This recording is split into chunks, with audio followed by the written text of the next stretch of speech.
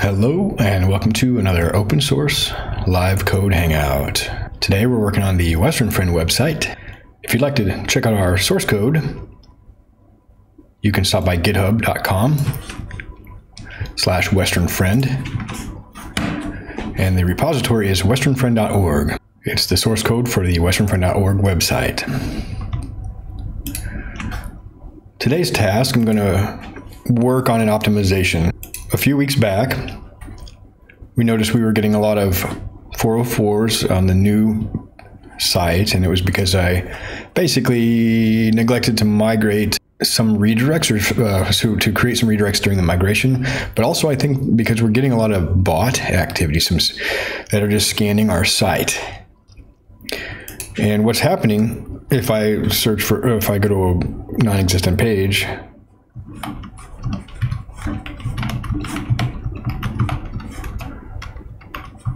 some page that doesn't exist,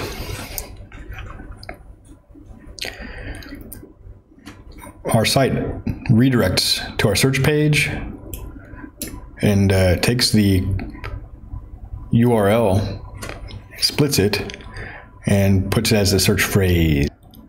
We did this for our convenience to help users discover the pages they may have been looking for. But what I'm realizing is it's mostly bots that are being redirected, some kind of 90,000 requests. This is not, our site doesn't have that many active users. It's causing undue load on the server. And because it's making a synchronous database request, it could be blocking other requests, causing page slowness, page load slowness, and contributing to a reduced overall page quality score. I can't remember the phrase here. Monitoring. I've been setting up some things in Sentry and Cloudflare to monitor our page load performance. This page is being hit so often, and the load time is relatively high. It's over 1 second. It's kind of causing all of our statistics to distort. Now, I could try to optimize the search query, but I'm not really exactly sure how the Wagtail CMS search internals work. And so I don't know what I could do to optimize it. It's also, this search page is triggering several n+1 queries. So I'll have to come back to this and make this a lot better. Figure out how to prefetch related, for example. Or, yeah, because here we have an article with an author and a magazine issue, a related issue. And ostensibly, those are all relevant pieces of information to see on this display. But for each of those, we have to select a related entity from the table over a foreign key relationship. So it's leading to like a cascading n+1 query for every result. That's all something I'll be working on in the future. But for now, I'm going to try to just reduce the load on our server a little bit. It's not causing any severe issues, but it was just surprising the amount of time that our server is spending responding to bot requests on the slowest query of our site. The search page is the least optimized query. I have a few other N1 queries that we might be able to fix possibly during the session today. I've been identifying those. But the search is just, again, more opaque to me. It's coming from Wagtail search, and I should open perhaps a Stack Overflow question to figure out how to reduce the N1 query or prefetch related from the Wagtail search. But let's go ahead and continue this. So the idea is, rather than doing the redirect, to kind of split the difference. So when we get a 404 page that just doesn't exist, or maybe has moved without a redirect, we'll render the search field form on the 404 page, or a simple form that allows me to post to the search endpoint. Yeah, I think it's basically the same thing. I'll have to figure out. and allow the user to opt in and click that. Now, I don't know if that's going to actually resolve the issue. If bots are hammering the site, they might just, I don't know if they're clicking buttons or submitting forms arbitrarily. We enable Cloudflare to see if it could reduce some of the load on the server. Again, this is not a major issue, but we can see here when I go now, almost 2.5 seconds to render this. The search form is always going to be there on the page, on every page, but I would like to display it in a prominent location on the 404 page. So let's create a branch. And I'll remove my middleware, which actually caused another bug, an unrelated bug, intercepting 404s and redirecting to the search page. Turned out it caused one problem. Can't recall, but I'd like to just remove the middleware. So 404, I forget where our 404 page is. Let's see what we have. This, I don't even know if this idea will really work. But here we have a page not found. This page cannot be found error. Now, the question is, can I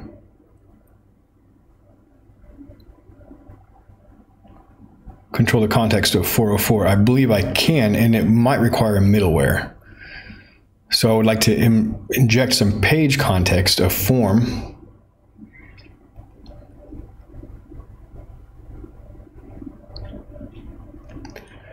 I'll take a look at this search form. It's basically this form here.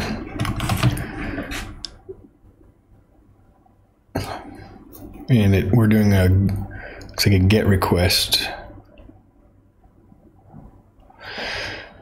So that's the first thing we'll look up.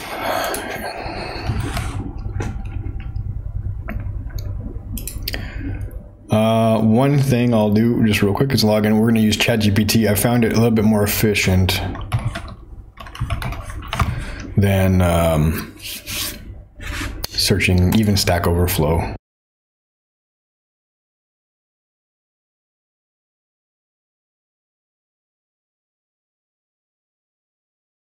Okay.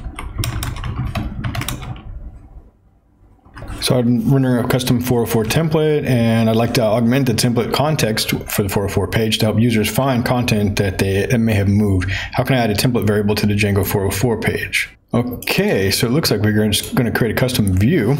That's handy. And then handler 404. That's interesting. So just so we have the template, create a custom view, and this is the rendering the template and adding the response code 404. So naturally, the way to do it. Now, this is the interesting thing. This must be something is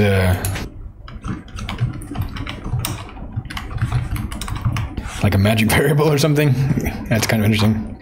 Yes, handler 404 is a special variable used by Django to specify a custom view function that handles 404 errors. I'm glad it does that. It's a bit obscure, but well documented, and enough so that GPT knows it. So let's see. I'd like to define it perhaps in core, but not sure if core is treated like a regular app. So I would check core settings. Core is the folder that Django generates automatically. And here's our response middleware. I'd like to get rid of that during this session as well. So we have core. Yeah, this is kind of interesting. Core is not defined here, so I would have to, common might be a good one. Common, yeah. Views, yeah, we're already kind of nothing here. Okay, never mind. All right, okay, GPT, thanks for all of this. I'll just copy the code and we'll, make some adjustments to it. So essentially the first thing I'd like to do is, custom variable there, and exception is none. Change this to HTTP status, not found, and there we go. Cool, so then what I need to do is just, essentially this custom variable is the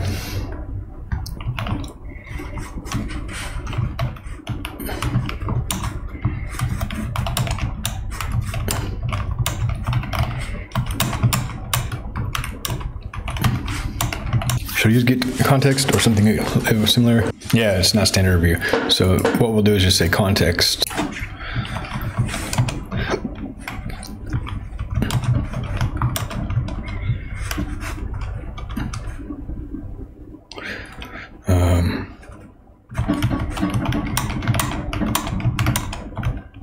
So let's see what that's kind of a vague one, but that's not quite it. So yeah, I'm not prompting it correctly. We're not actually after the query string, we're splitting the path.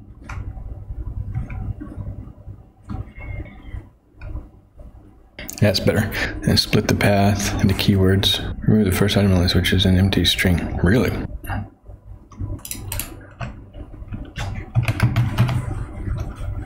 Search terms. It's fine. And then what we're going to do is give it a clue. Let me think here. That's like actually probably it.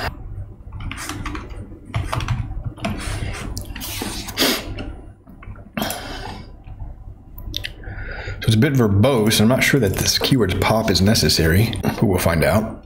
I'll leave the comments in.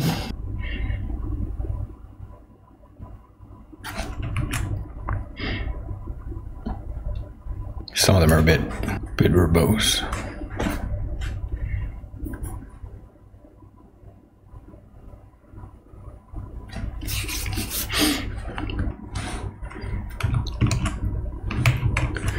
And I'll have to check my middleware because that's not quite gonna. Well, okay, let's look into 404 middleware, core middleware, I think. Yeah, this is where I had some problems with PayPal here. Search query equals, strip out the slashes.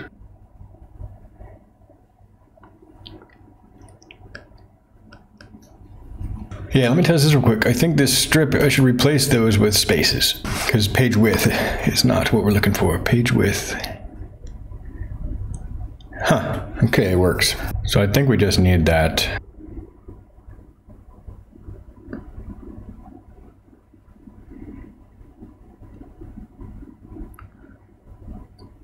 Function here, okay.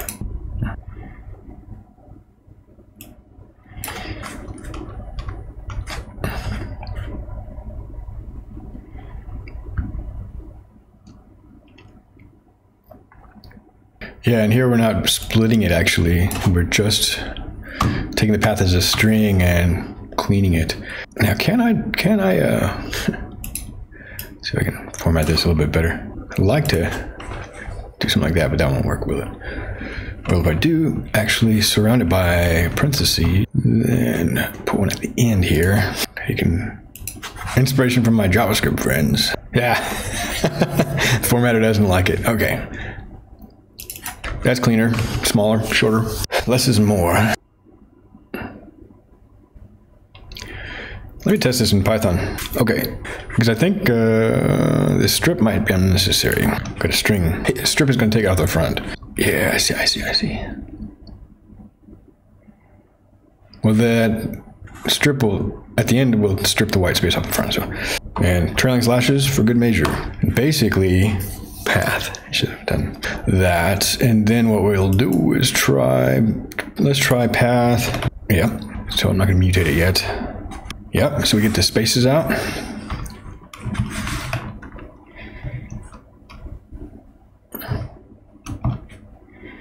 Get the slashes out, and then we have a little bit of trailing, leading and trailing, which strip will take care of. I think that's it. So we don't need this strip here. I understand why it was there, but since we're handling this strip later, less is more. Good, search query. Now we want the search form. I think we can get that from either in the template, I just create a form that posts, makes a request. What kind of request is this form going to make? A GET request to the search. So yeah, we can, GET request is fine because we're using the query string.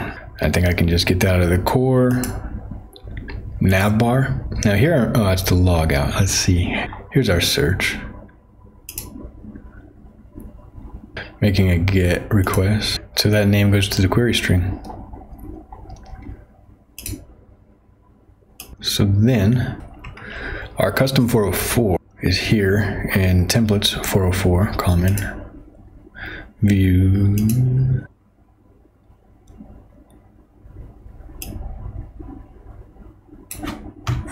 It's just 404. And I think that 404 just needs a form.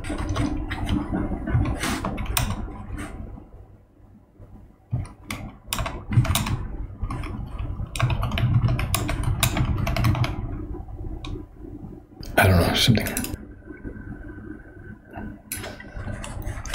Let's try it. Control D, run the server. Start the development database, run the server. Localhost 8000, and let's see if the 404 works. Right. We have the middleware still in place. So we'll have to come back to the settings, the middleware, and remove my middleware here. Then come back. Page not found. Okay. Oh yeah. I missed the third step. So now we have to edit our URLs. I have to read the instructions from ChatGPT. Common URLs pi. This is interesting. I can create this here, but I'm wondering if I just import it. Yeah, that's all good. All good. Just in my main URL patterns, the core URL patterns. We don't need a whole another one. URLs pi. And we will call it 404 handler. And I'll point to common views custom 404.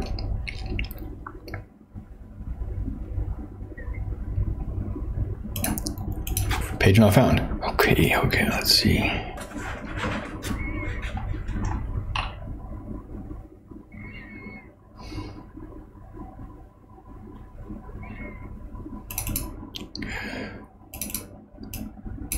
So I'm thinking I need to turn debug mode off.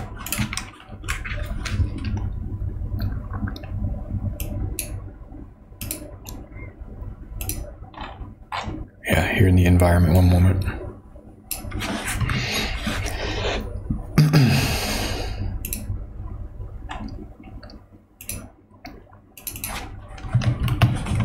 All right, so I have an environment variable there in the env file. That puts us in the debug mode in my local development environment. I've set debug is false. We'll refresh this thing. I do not have it set to true, or do I? Well, one thing I can do is just in my settings, strangely.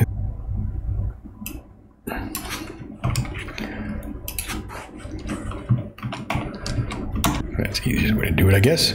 Page not found. Good. Could not be found. Go to search form there without the button. So here, we're getting close. Value.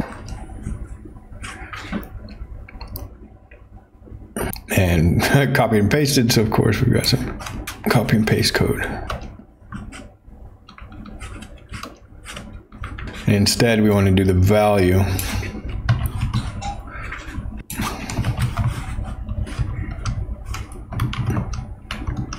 Hey Blaze Labs, welcome to the channel. Yeah, it's a magazine website, basically. Online community site. However, I'm going to be working on some other projects soon. A lot of it is Python and Django, but I've also got something cooking with Flutter. If you're interested in learning the piano, making a piano app. How you doing? Let's see, is it winter in your hemisphere? Are you in the northern hemisphere? I don't want to make any assumptions. I can't quite recall. So let's see now, do we have any search? Okay, so we got some value there. And the button, maybe it's just not visible. Yeah, there it is. Okay, there we are. And it probably doesn't need to be so wide. Because if I go full screen here, it's really wide. Okay, so let's see. Piano app for your iPad. Not a fan of Flutter, more Kotlin. Yeah, true. Kotlin's pretty popular. The problem is Kotlin native, I guess you can do iOS or Android. Is that right? Have you done any Kotlin? Is it Kotlin native? I'm looking for a cross-platform development solution. That's why. But I really like Dart. I like the Dart language. I think it takes a lot of the good parts from Python and a lot of the good parts from like TypeScript. Maybe Kotlin. I think it really balances. It's made some interesting decisions, the assigned decisions there. Okay, but yeah, I could check out Kotlin too. I've already started prototyping it in Flutter, but it's really just super early. Oh, I'm sorry. Actually, I misspoke. I was originally gonna make it in Flutter, but then I started a prototype with the Godot game engine. Now this was done for a practical reason that Godot comes with native support for MIDI input. I think for piano apps, I've tried a few. And by the way, which piano app do you use? I'm curious to know what your experience has been. But I think MIDI input is a good feature from the user experience perspective. And Godot has it built in, MIDI input at least, and that's all we need. So I don't have to worry about using a library that might go out of maintenance. With Flutter, for example, there's a couple of MIDI libraries, but I don't really trust the Flutter ecosystem yet. In a similar way, I've had troubles with the JavaScript ecosystem, with things coming and going. And Kotlin multi-platform. Okay, yeah, let me check that out. Smart One piano app, good, because I'm wanting to do some competitive analysis for our little open source app, so that I might be able to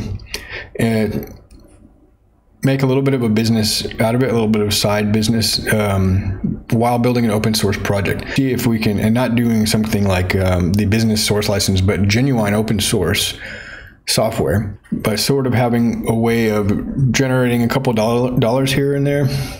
Having the app being freely available, but maybe we can have content packs that let you do more advanced music theory than the basics. Let's check this Smart One out. This is all just kind of kicking around in my head, but the main thing is I'm learning the piano, and I'm at the point where I need to start doing some drills, so repeating things like arpeggios or walking bass with my left hand in particular is weak.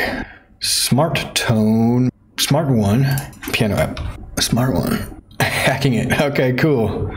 I can't find it. One Smart. Oh, yeah. This one. Okay, it is the top one. Let's see. Do they have an official website or something? Okay, so you start playing in minutes. It's got a crash course, so it's going to teach you some theory. Yeah, it teaches you sight reading. I find that a lot of them do that, and I like that it seems to follow the music, so you have some guidance. Okay, and it looks like you can do left hand, right hand, and then hands together. That's a really important thing.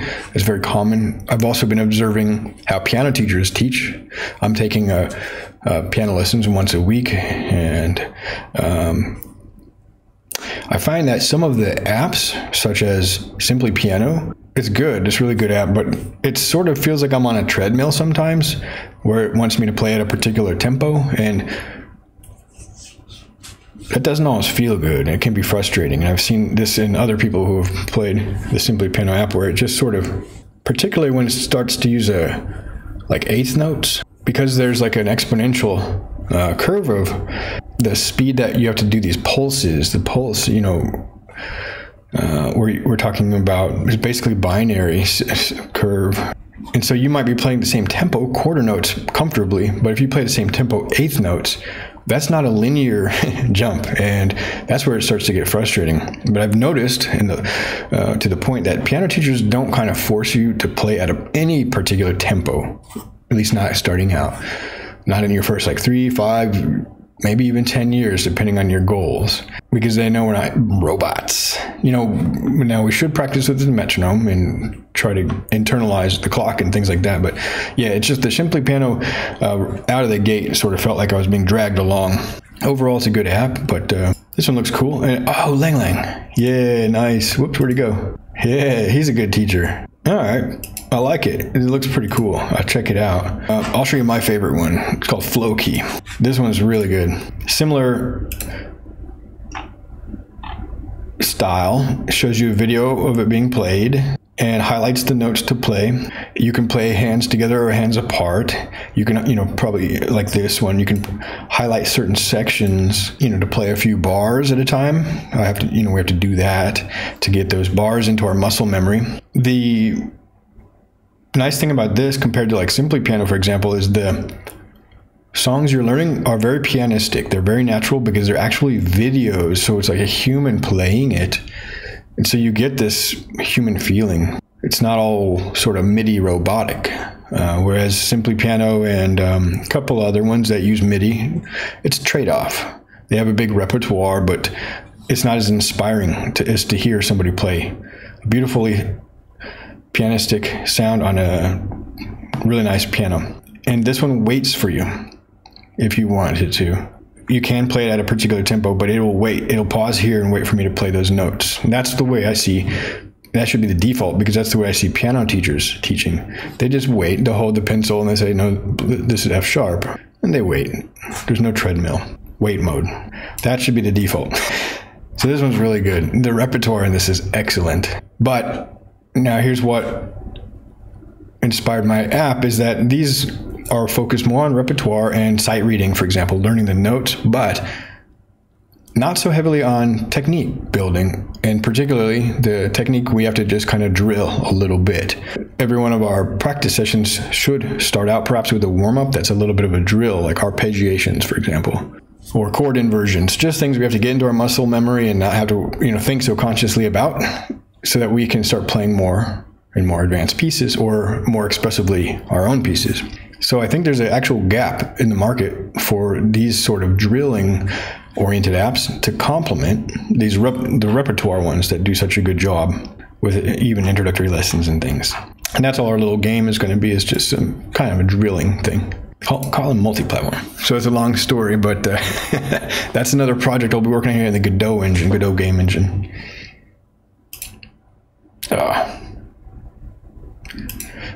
Cookie consent forms. Okay, so you got server, Kotlin on a server, pretty common. We're using that a bit at my day job. But then we have true multi-platform, not just mobile. Very cool. And they'll probably have embedded. Cool, it's got a UI. Yeah, Flowkey is really good. I highly recommend it. And we've tried several of these competitive apps. If you look at the top piano apps list, from any arbitrary one. I also have a piano note subscription. They're really good. But if you look, so we've tried Musician, we've tried Flowkey. Piano is really fun. It's like video things. And piano actually is good because it comes with 4 subscriptions in one. It comes with piano, guitar, singing, and drums. So you subscribe to one, and you get 4 instruments for a little bit more. It's like 3 Netflixes, a little bit more than other subscriptions, but it's not super bad compared with, it's not going to replace lessons if you can do them, but they're very good instructors, very friendly, and it's got a community. Good grief. Let me just see the top list. Flowkey will usually be, we've tried Scoov. There's a site that ranks in Music Radar is probably one of the ones. But anyway, Flowkey's usually up in the top 10, top tier apps. Good grief. And then Simply Piano is usually like the number 1. Flowkey would probably usually like the number 2. Scoov is up there, but they're not as good.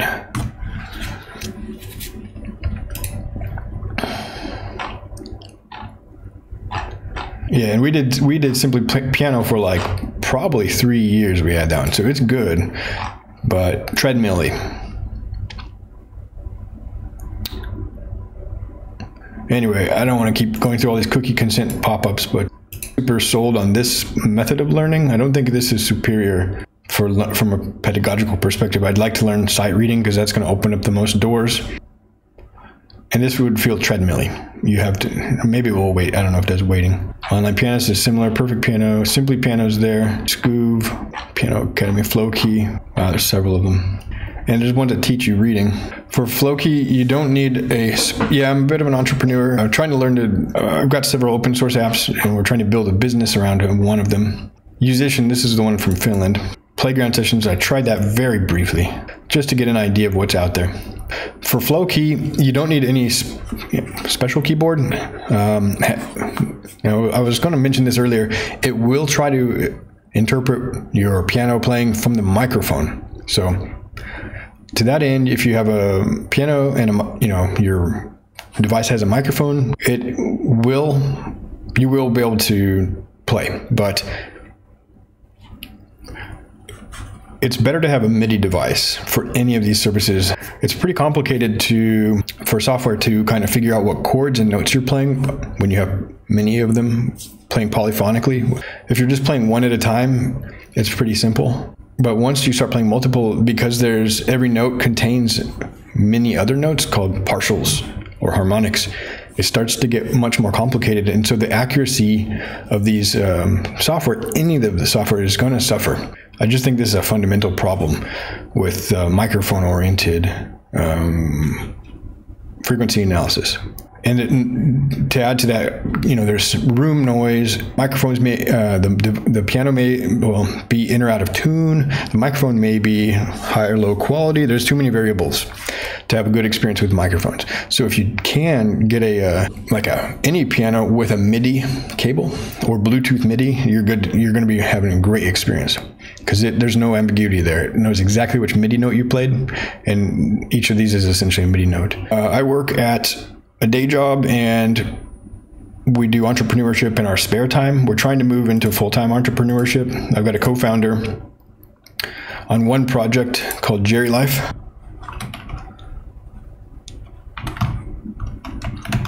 We try to do open source work, and we try to do work that's in the public interest, promoting like well-being. And so this is one of our tools. We built this here in Finland as a prototype with the city, and it was very widely adopted.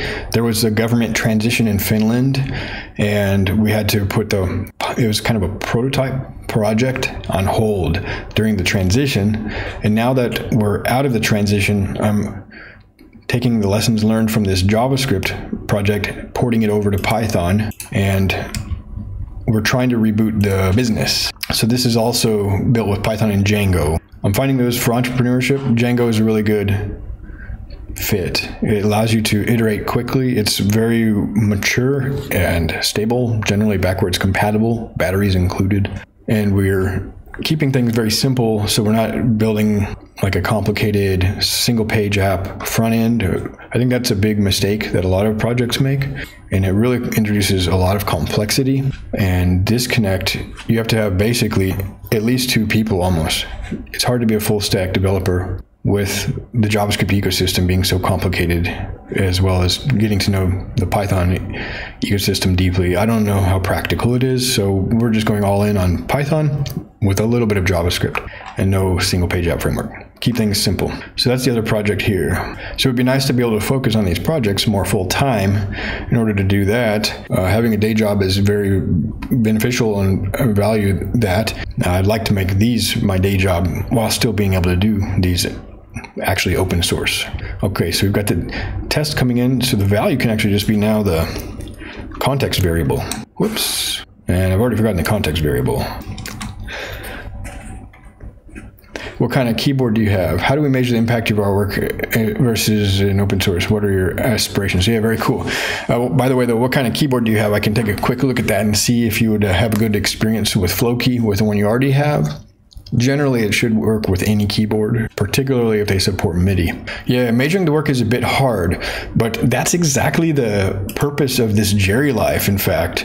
For the backstory, this was built in caregiving, elder care community here in Finland, and we realized that there was a lot of work going on, and the basic needs of the residents were being met fairly well. I think Finland is famous, world-renowned for the healthcare and particularly the elder care. But we realized that there wasn't any kind of coordinated effort for enrichment activities like fulfilling activities, going to a concert or reminiscing or group activities. So we built this essentially platform to help make it visible, the people that were living in the home, that they were living fulfilling lives. Some people reportedly were sitting in their room in this institutional care and pretty inactive. Sometimes the families would be really concerned. Even there were newspaper articles written about it. And we didn't want that to happen, but we have to make it visible and measure the impact. How can we make it visible? Well, if we record just a little bit of data, we can make it visible. So that way the nurses in this home could check it out and be like, oh, okay, Eva and Kaisa are very inactive right now. We should probably prioritize them today. This Martti is good to go. Pekka, Tina, all these, Aino and Elias. Maybe maybe Pekka and Tina have only had 3 in the last week, 3 activities. And these could be things like listening to music or doing I guess, art or going to concerts, and this is outdoor activity. Sometimes you do self-guided activities. And we also can tell what kinds of activities are going on and maybe what they prefer. We can sort of personalize the care, which is another important aspect. So this is sort of how we measure the impact. And we ran this in a citywide elder care system for, I think, around 2.5 years. I can't remember the exact duration, but we were able to show that the trend increased, the activity trend increased from when we initially installed the system through the adoption phase. And then once it becomes visible, this is actionable information, not just for nurses, but a lot of times the activities are coordinated by volunteers. I'm looking for this real quick. Or family members, or we now have hobby instructors. So the new version of that shows the types of activities as well as like who's doing them. And it helps, this is at an individual level, but the homes, we can see that as well. It helps to know, oh, we might need more staff. We're understaffed, or the nurses are doing too many of these activities. It's pulling them away from the work that they're uniquely able to do, such as dispensing medication or things like that. So the volunteers are absolutely important, and there's particular other types of nurses, I forget the word for that, something nurse, who aren't quite certified for certain activities, but can do the well-being activity. So yeah, this is how, it's a long story again, but how we're trying to measure the impact of the open source. Yeah, the MIDI is going to be making the experience really good. So you can connect via a cable or Bluetooth, but a MIDI cable shouldn't cost very much. And it just depends on the device that you're connecting to, Android or iPad, and then the type of keyboard. Sometimes they'll have this square end that's like you find on the printers. I think it's USB-B, like this one here. Yeah, this is the USB-B. A lot of keyboards have this, and this is going to plug into the iPad. And you know, I don't know about this particular cable. It's €3, but AliExpress, I don't know. I wouldn't go that cheap. In fact, this is an interesting thing. Simply Piano has such good customer service. They actually paid for our USB cable, and they sent us one. Or they paid for they reimbursed me for it. So I do like Simply Piano. I just kind of fell out of the service, and I had to choose only one app. I can't have all these apps, subscriptions. So we kind of went with Flowkey in the long run. But anyway, yeah, the piano shouldn't cost. The one piano needs MIDI. So yeah, and our aspirations are to be a self-standing business. We just want to be a small business and have a product that we can sell and develop openly that other people can use and benefit from. But we would like to sustain the business, you know, and pay salaries for ourselves, and maybe some other people offer benefits, like a small business, but not like a Silicon Valley business where you kind of want to get really big and expand and then have an exit strategy and get bought out. We're not in that mindset. So let's see, our value should be coming in to the template from the view. Okay, so here I just need to return the context. I think what is render take request content status context. Okay. Equals context. Render status none. Very cool. Okay, now I think we're good to go. And the search queries will pop into the search form right here. Boom. Now let's try getting a page not found. So this should be page not found in our search. There it is. Okay. I think this is going to be the good solution. Yeah, so another page that we may have moved or may never have existed. Now we want to try that, or may have existed in a parallel universe. We get it. It works. So yeah, the search term, and then I can say, oh yeah, well, I'll just search for that. So now they opt into searching.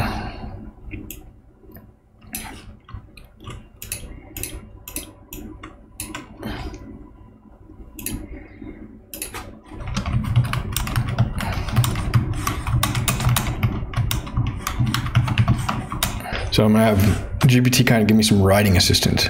Ownership is structured, right now we're an LLC, so limited liability company, more or less in Finland. It's not exactly the same, but it's very similar. So it's myself and my co-founder, and we don't have any other ownership structure. Originally, we incorporated a cooperative, and we just decided that in order to attract other potential investors, like not venture capital, but just people who want to support the company or be part of it, and have shares in that, I guess, we should probably incorporate or get support from the government. I think we also, for some grants, have to be a limited liability company. For some reason, they don't support cooperatives. So that's the basic structure. It's just a regular business, essentially. It's the most common form of business, to my understanding. All right. So, and I probably don't need this to be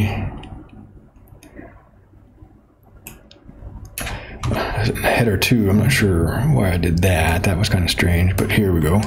We apologize, but it seems like this page doesn't exist. Don't worry, we're here to assist you in finding what you're looking for. You can use the search form below to help locate the content you need. All right, that's sort of friendly, yeah. So refresh that. So I think this is overall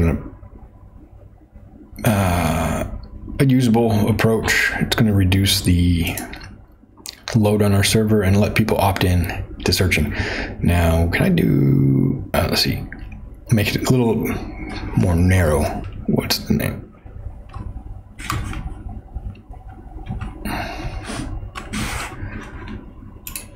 Let me double check this. I can't even remember.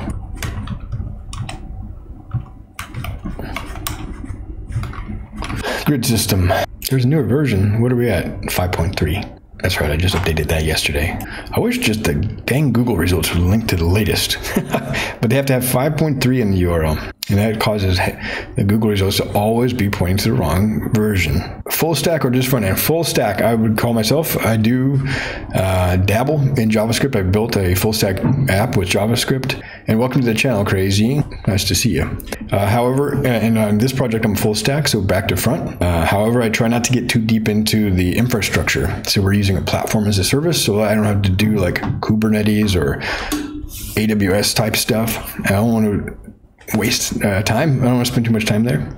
So I don't get that deep in the stack, and I've opted out of using a single page app framework because I don't believe it's a good fit for this project. It would introduce too much complexity. So full stack by keeping things simple.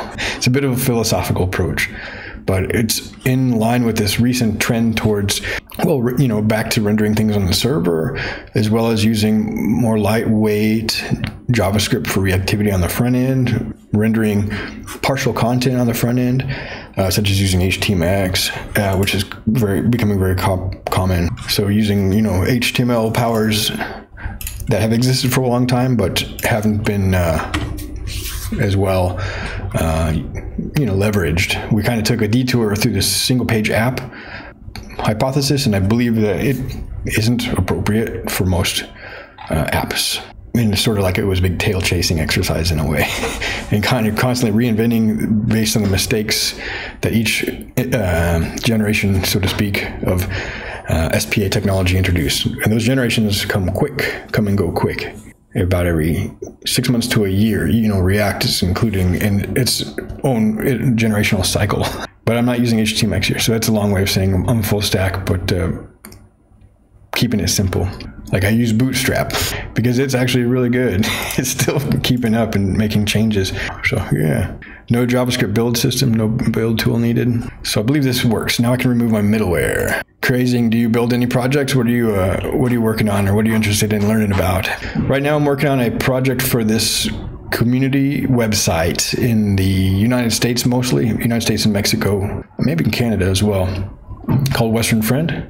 So it's a live website, and basically has a lot of features. Primarily it's a magazine, and we have magazine issues. The most 3 recent issues are pretty much subscriber only, except some articles that are featured. The rest of them, if you're not a subscriber, it'll ask you to subscribe and you can read the full articles. But once the issues are about 6 months old. They go into our archive, and everybody can access those. And this is just to generate a little revenue. It's a nonprofit organization, so it's not like super commercial or anything. And you can just read everything here. And the cool thing, this archive of magazine issues is deep. It goes back to 1929, I think. 29, boom. And all these are online, and they're hosted by the Internet Archive. And that means it's also the full text search capabilities. Like, I can highlight the text and search. It's crazy. The Internet Archive's cool. Here's a bug. I don't know how to fix this. A UI bug, but anyway. We also have like a bookstore. So long short, it's a community website, but it has a lot of features that maybe you would find in other websites. So e-commerce, it's got donations, subscriptions. We calculate shipping. We have a library of multimedia items. We have podcasts, an events calendar, contact form. Yeah, again, subscriptions and donations. So it's not just like a simple blog website. It's a pretty, actually, it took us 5 years to build this, and we launched it a month ago, I think. Okay, what kind of site are you building? Yeah, the front end's a big challenge already. The back end, and if you try to juggle front end and back end, yeah, I can see how it would be very challenging. What are you considering though building? And are you thinking about Python, or what have you already started? Is it open source? Can we take a look at the code? I can offer some perspective here. So let's go ahead and remove the old middleware. That was again a core middleware. I think I can remove this whole file now. HTTP response middleware, very good. So we don't need to do that anymore. But if you have the choice and you're still in the early stages of the project, I really recommend using Django if you can. I could make some solid arguments as to why that should be the case. Although I see that you're using a single page application front end, so you might be tempted to use something more lean, I would say, such as like Fast API, which we use in my day job. But Django actually will provide you some surprising features that you don't really know you need until you need them, and they're there just waiting for you. So we can commit these, and I can actually revert that. We don't need debug now. Now I just reverted that. Oh, I see. So you got to save it, of course. Yeah, I could do a code review, Blaze. Glad to. I like checking out open source projects. You should be able to paste it in the chat. I think that I've got the settings to allow URLs there. Okay, so now we'll remove the middleware, so that's good. And we replaced it.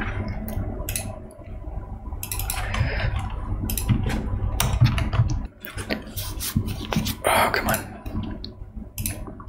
Got pre-commit hooks that are helping me write cleaner code. All right, copying that link. We'll paste it in a tab that we're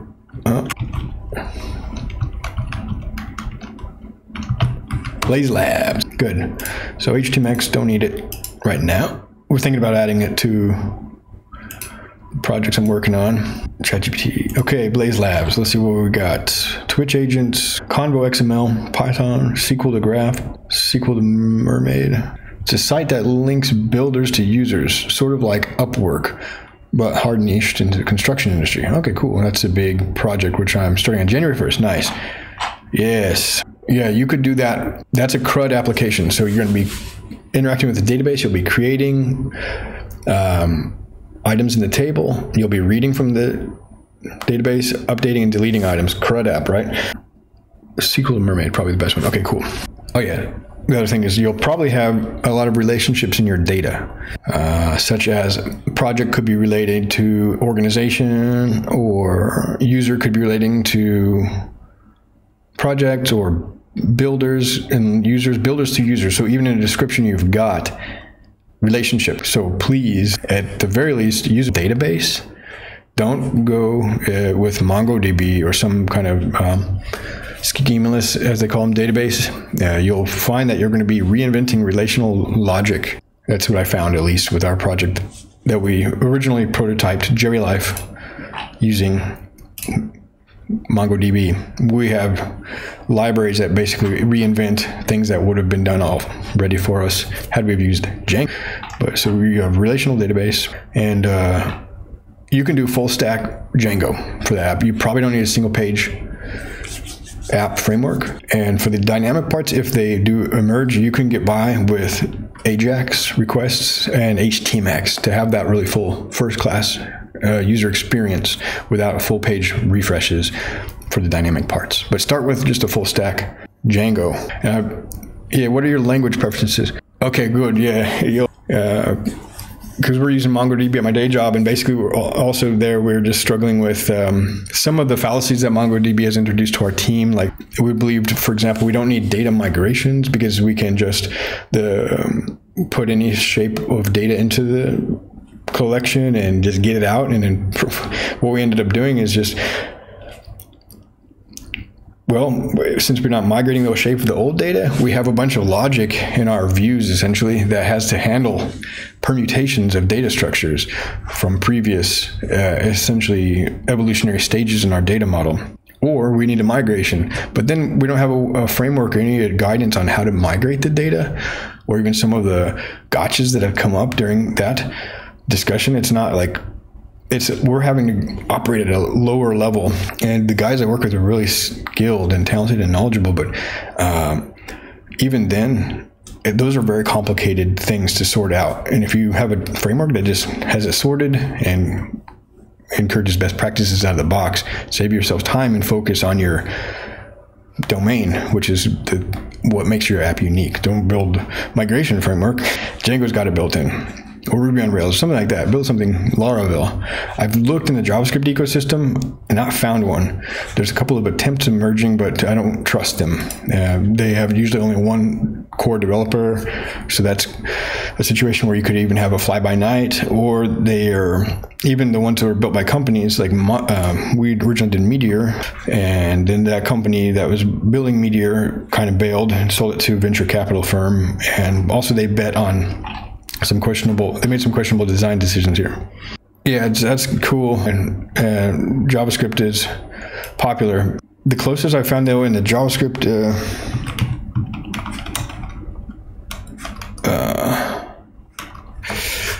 ecosystem is there isn't really one that you could compare to Ruby on Rails, Laravel, Django. It's really surprising that, and I think this is a symptom of the JavaScript community and mentality, where, like, I don't know how to describe it, but just things just aren't built for longevity. I think there's a lot of hubris and a lot of ego also involved with evolution, and people wanting to be on the stage and presenting their idea as the most revolutionary and newest thing, and then please adopt this thing that I've invented.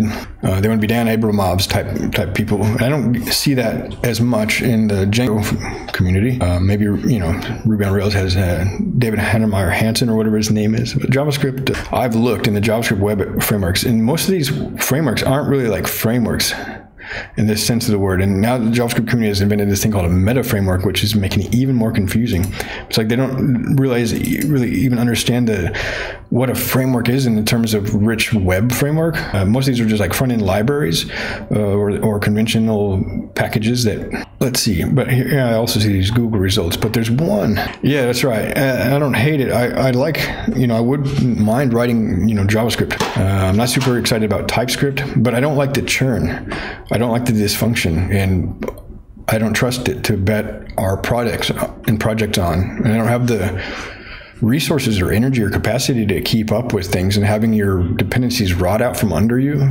It's a really weird feeling, like having to really get down into the weeds on framework level stuff, like your test framework stops working one day, or your UI component, what's the library, is no longer compatible with your storybooks and components, and you're just having to like fight your tooling. It's like, what is going on?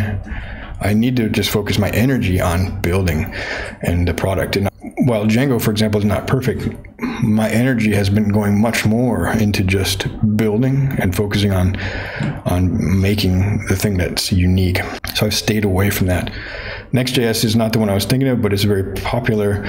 But there's just one, I can't recall. I'm not gonna be able to find it, but believe me, see, that's the confusing part. Bun is not even a framework. It's not. A framework is a set of tools and conventions that help you complete tasks based on collective experience of other people in the same domain. And so a UI component library or like Bun is pretty phenomenal in what it's trying to achieve, and hopefully maybe it'll help contribute to some standardization and stability in the JavaScript ecosystem. I would like to see that, you know, because it's got a build.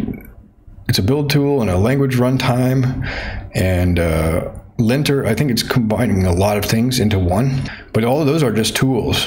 Even the language runtime, that's not a framework. A framework is like having something that's going to help you write views, like render data to the client, interact with databases, handle middleware requests, responses, validation, authorization, authentication. That's a framework. It's like high-level stuff. That's like batteries that you need in your app, but that are very complicated to write. Like authentication is a really complicated thing, and there's a lot of mistakes that can be made.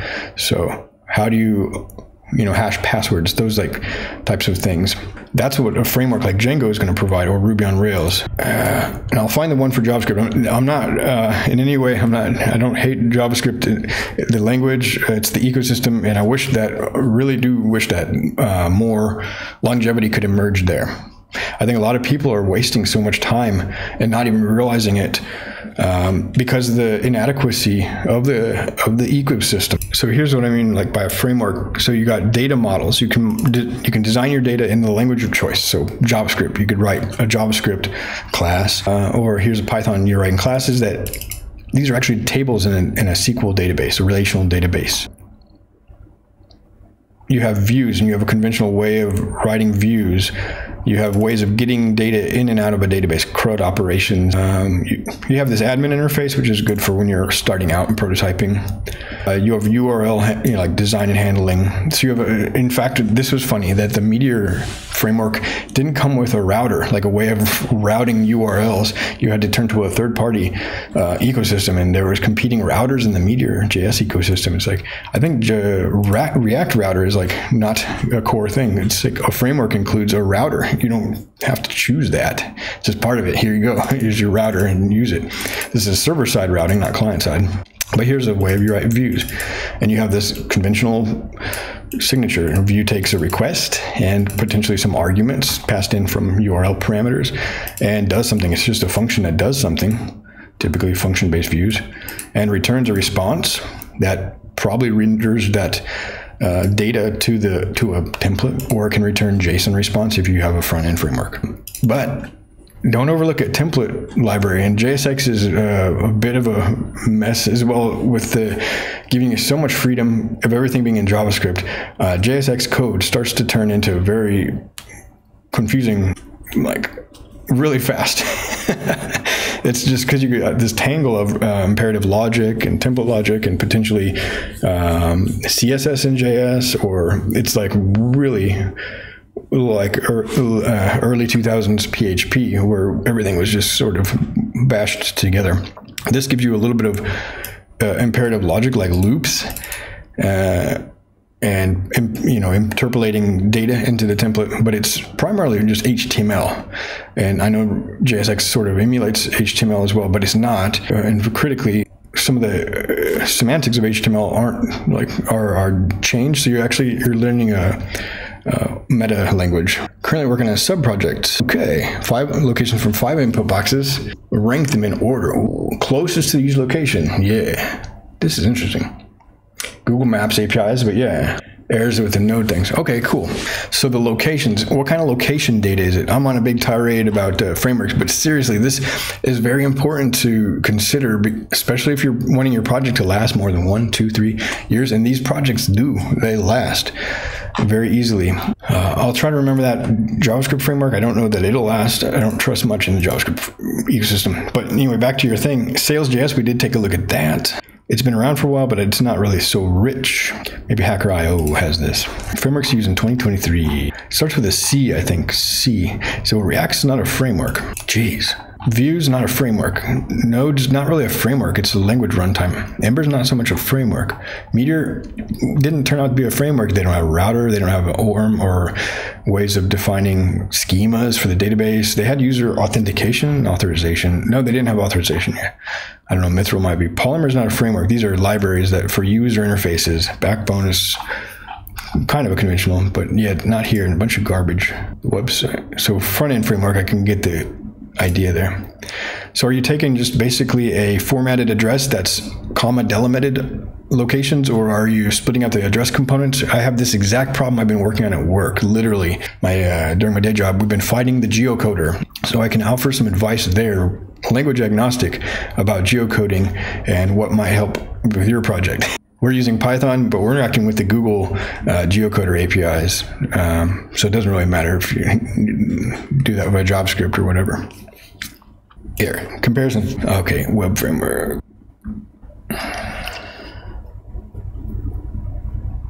These are all front-end frameworks. It's not here either.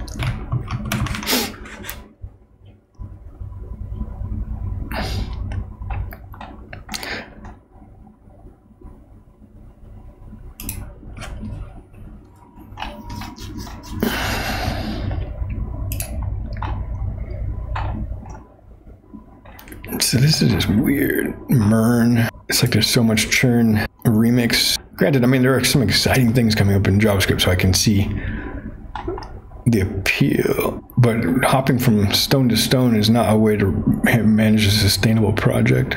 It starts with a C. Google autocomplete. Okay, good. From comma divided up. Okay, cool. And then you get coordinates back from that, right? Now here's a good thing. So how do you measure the distance of the coordinates? We use a GeoPy to get the distance. Here's what we use. There may be something for JavaScript, so you don't have to invent your own Habersign function. Turf was about the closest. I've got a JavaScript project that was doing some geospatial stuff. So this would be a good one, because these geographic stuff can actually be surprisingly complicated, as you probably have experienced.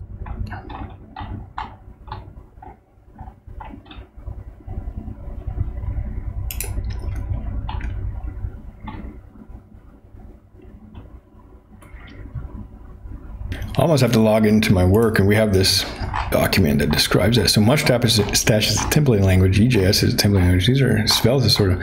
So there's so much confusion about what it is, a full stack framework even. Granted, these are just trash sites, SEO content stuff. Google has Google Maps Distance Matrix API, which can just straight in. Okay, cool. Okay, so how come you're struggling on that? Is it you're not getting results back like you expect, or are the results, the quality of the results, not good? Because that's our main fight right now, where I work, is that the quality is not good uniformly. Some places, like the United States, I would suppose are much higher quality, but we have addresses around the world, and in particular, some markets, just have poor or non-existent coverage in a way. So yeah, it's a bit of a challenge. And you don't want to invent your own geocoding service. That's really complicated.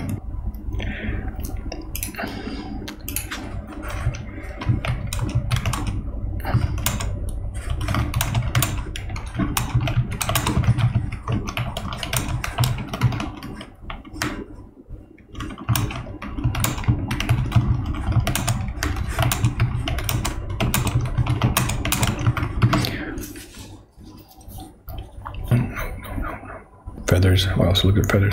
Huh. I'm gonna log into my company wiki. Oh, yeah. Okay, gotcha. So yeah, you want to be careful about that, but you should be safe to make those requests to Google.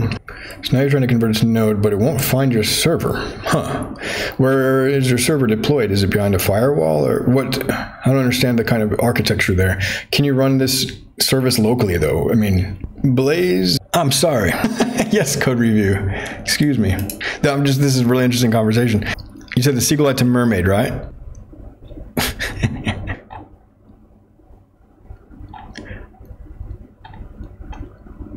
Okay, so let's see.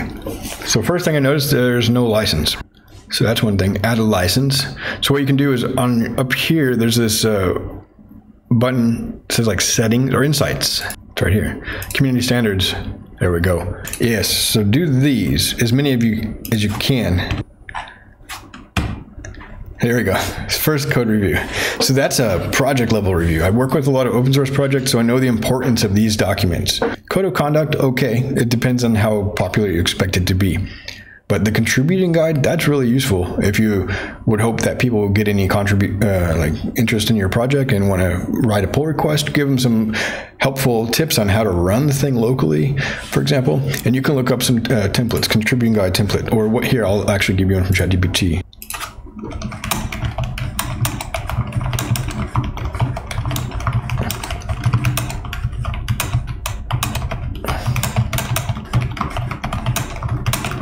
Contributing guide template, what do you include in that? It's, you know, not always that easy. But yeah, like these are all pretty important things. Whoa, it's even giving me the whole dang thing. Let people know how to help you out, and you will be surprised. People will help you out. So I can open a pull request real quick. Where did it go? Where did it go? I hope that JavaScript framework just jumps out at me. So we're missing those, but you got the description to read me, that's good. So choose a license though. It's not open source until it's got an open source license. It's surprising. Even though you put the source out there, it seems like it's open, publicly available, but open source means also that people can adapt it, modify it, and potentially reuse it for other purposes. And you probably don't need a security policy or issue templates or pull request templates until you start getting contributors. So let's start there. So what I'll do is just open a PR, contributing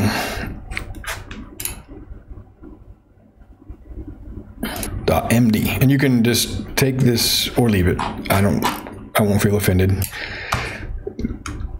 This is just to give you something to work with, and that way, because I can't paste it into Twitch chat. But surprisingly, instructions like this can be really useful to new contributors. It can be confusing to even how to get your project running. At the bottom, there's MIT license. Okay, so here I'll just propose these. You can check them out. SQLite to Mermaid. I see that now. Okay, so that's not obvious, but that's good. You got it in your README, that counts. So also GitHub can't detect that. But if you put that in your license file, and this button here, the choose a license, will actually do that for you. Whoops, community standards here.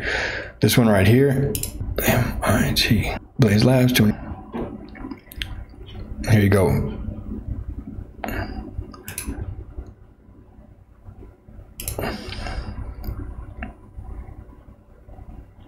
Same thing, couple pull requests there to get you off and running so that you don't have to do too much of this groundwork.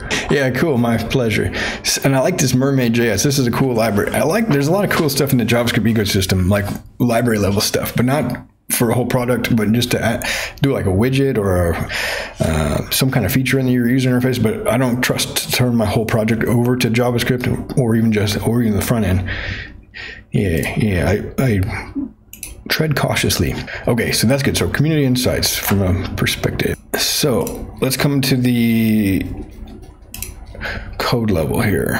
So I see you're using Poetry, Pi project. Okay, so your Pi project could use some hygiene a little bit here. What do you think about Pyrite? Is it pretty good? Oh, you're using Rough. Very cool. We've been using that at work. We just transitioned over Rough. Pretty nice. It's kind of like Bun. It's got a little more batteries included, and it unifies a few tools, which is nice, and is built with Rust, so it's fast. Pyrite though I haven't used, so yeah, this is cool. So we clean this up a little bit, just put in that metadata there. And yeah, consider supporting Python 3.12. So suppose that you're using Rough, so the code's going to have good lint. I won't have to pay much attention there. It's got good doc strings. Nice. Everything is documented. Very good. That's not common. Surprisingly, things are a mess. Okay, and then you got things are pretty well named. Okay, this is I don't know. Is this SQL injection? Vulnerable. The F string. I'm always just cautious when I see SQL with interpolated values. I don't have a lot of experience there, but make sure that this is safe. Cursor is coming from ChatGPT knows it is Python. So the get tables I'm not so concerned about because that's just iterating. And who's going to be invoking this also? You've provided a Python class named SQLite to Mermaid.js. It appears to interact with the SQLite database and used for generating table details, including foreign key information. Here's a concise, straightforward explanation. All right, cool. Pragma fetch all is the... You probably already checked this. Okay, now, the get table details method in your code is potentially susceptible to SQL injection because it directly interpolates the table name variable into SQL statements without proper sanitization. This can allow malicious users to manipulate a table name parameter and execute arbitrary SQL. It's meant to make DB relationships easy to visualize. There should be a GIF in the README. That would be good. Yeah, and your README always include like a screenshot or something like that. Very good idea. But I would, even for some internal functions that you may think are safe, do this.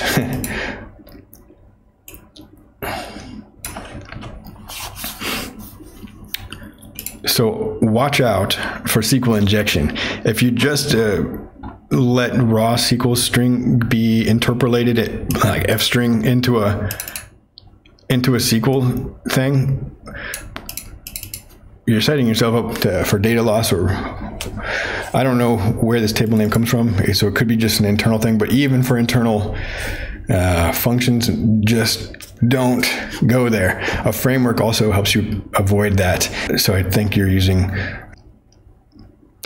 what was it? Yeah, anyway, not a big deal. I'm not being, that's me.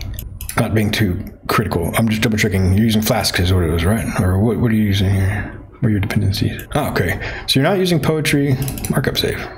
Yeah, and get in the habit just of avoiding it. So for example, I'll open a PR. I haven't tested this code, tested it or anything like that. But just to give you an example, can I, where's the thing? This one here. Can I just comment on this? No, I can't. But this is susceptible to a SQLite injection, to SQL injection, SQLite injection as well. Also well, I don't know, this jumps out at me. It should be two lines or consistent spacing. 1 or 2, but not 1 and 2.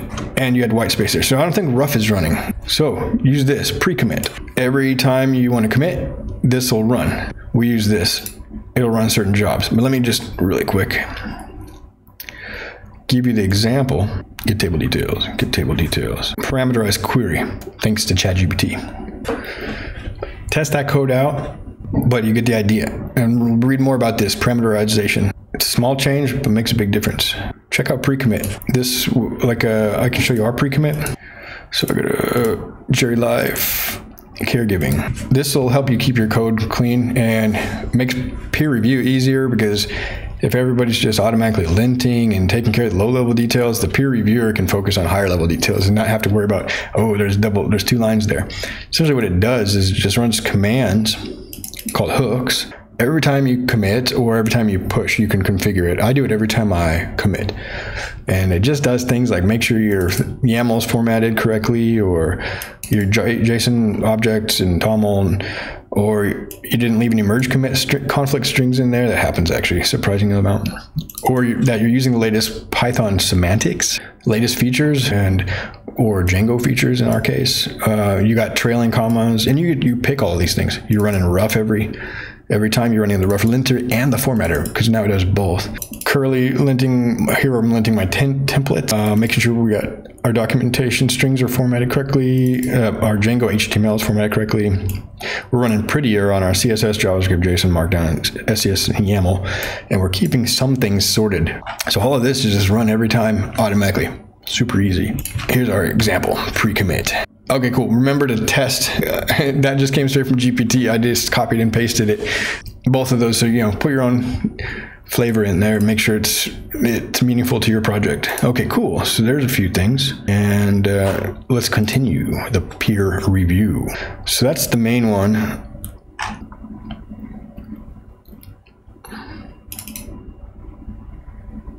But I like the idea. This is really cool, actually, to help people see their SQL, their relationships. This is nice. I could see myself using this project. There's a similar one for Django called Django Tools, I think. Maybe Django render schema diagram. Can't remember. Django something. Django extensions. That's the one. Oops. So I'm not saying that this is in any way related or should be anything about your project in relation, just coming up with an example of a utility that renders the schema. And that can be really valuable. Well, I thought it had it there. Django extensions. Render, at least at one point it had that. It renders it like this. It's using GraphViz.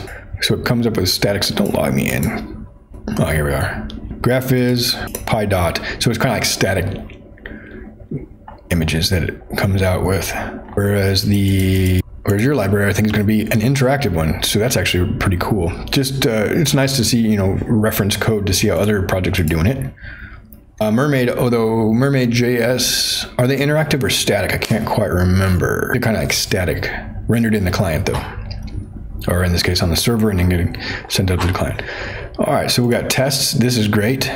So one thing you can check out, you're an open source project, so you qualify for free CodeCove.io. Sign up by Sentry. I'm using this on pretty much all of my open source projects. CodeCove got acquired by Sentry. We're also using Sentry on our production app. Really good. And it'll help you keep your coverage in check. So basically it makes sure that for every line of code you write, there's a test to cover that behavior. Sometimes you'll have a test that goes over a whole function, but certain paths in the function, like if statements, like branches, for example, you won't have tested a particular case for that. So, I mean, the code in yours is pretty straightforward, so this coverage is probably complete, but it's without measuring it, we don't really know. So all we're doing is like, what is code coverage? Boom. And here's an example of what it looks like. It shows me like, okay, these lines, well, this is interesting. Yeah, so these lines are covered, these lines aren't. And then you have to pick up, oh yeah, there's an if statement here and my test doesn't ever get that condition, so it's not covered. So I can give you an example on our Western Friend project. We have our code coverage right here, reporter running, 98% code coverage. This is CodeCove. It shows you your whole project. On complex projects, there's so many lines of code, it's mind-boggling to even, there's no way you could really keep it all in mind. But this one shows me there's a couple of hooks files in my helpers pie. That one probably I should be worried about. So let's check it out. Helper pie. What was that under? Library helpers. And the key is, not only will this show you where your coverage is missing, dang, that's an unfortunate error, but it'll come up during your pull request. So like the lines of code you change, what's a good example? It's part of your CI process if you want it to be. I don't have any good examples here.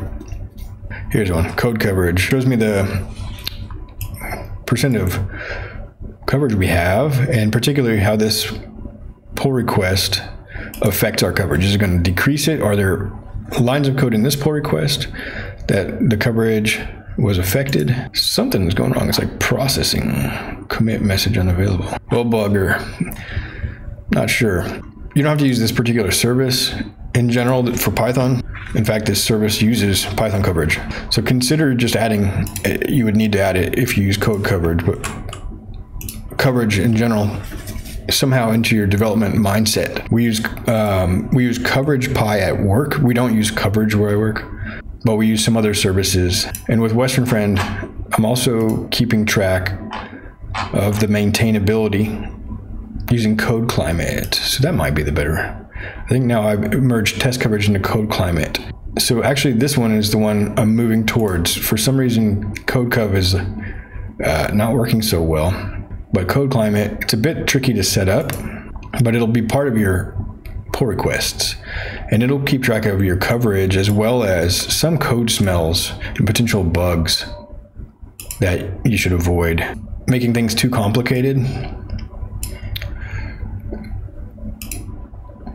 not writing tests. For example, my models pi says F. No issues here. Strange.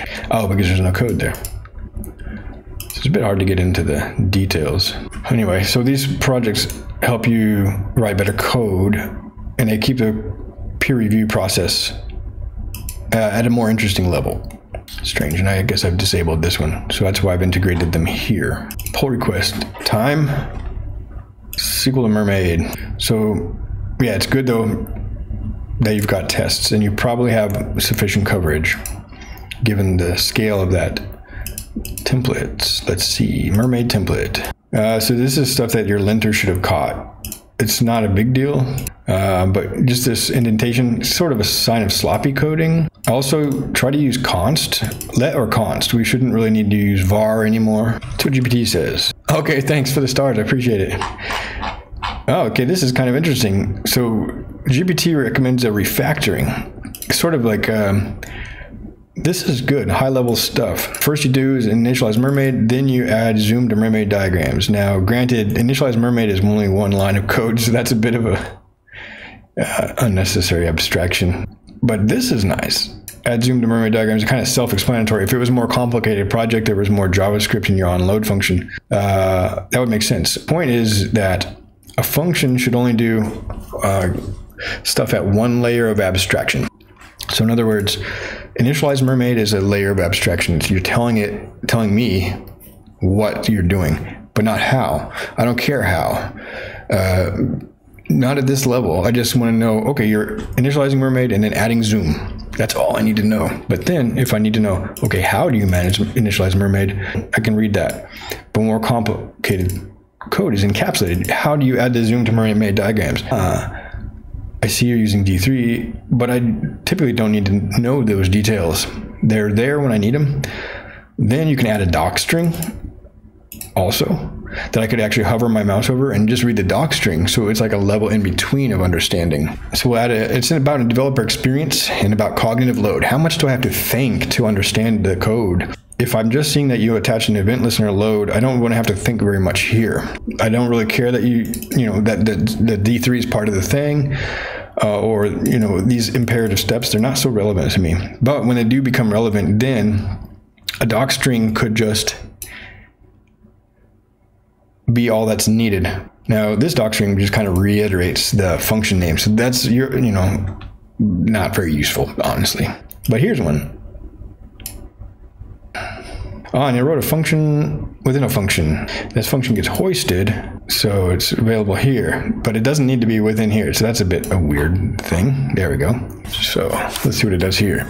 Yeah, it's good. And the more contributors you have with a bigger team and the bigger project, you're going to want to care about developer experience. Now, it still didn't quite move that D3 select all. Okay.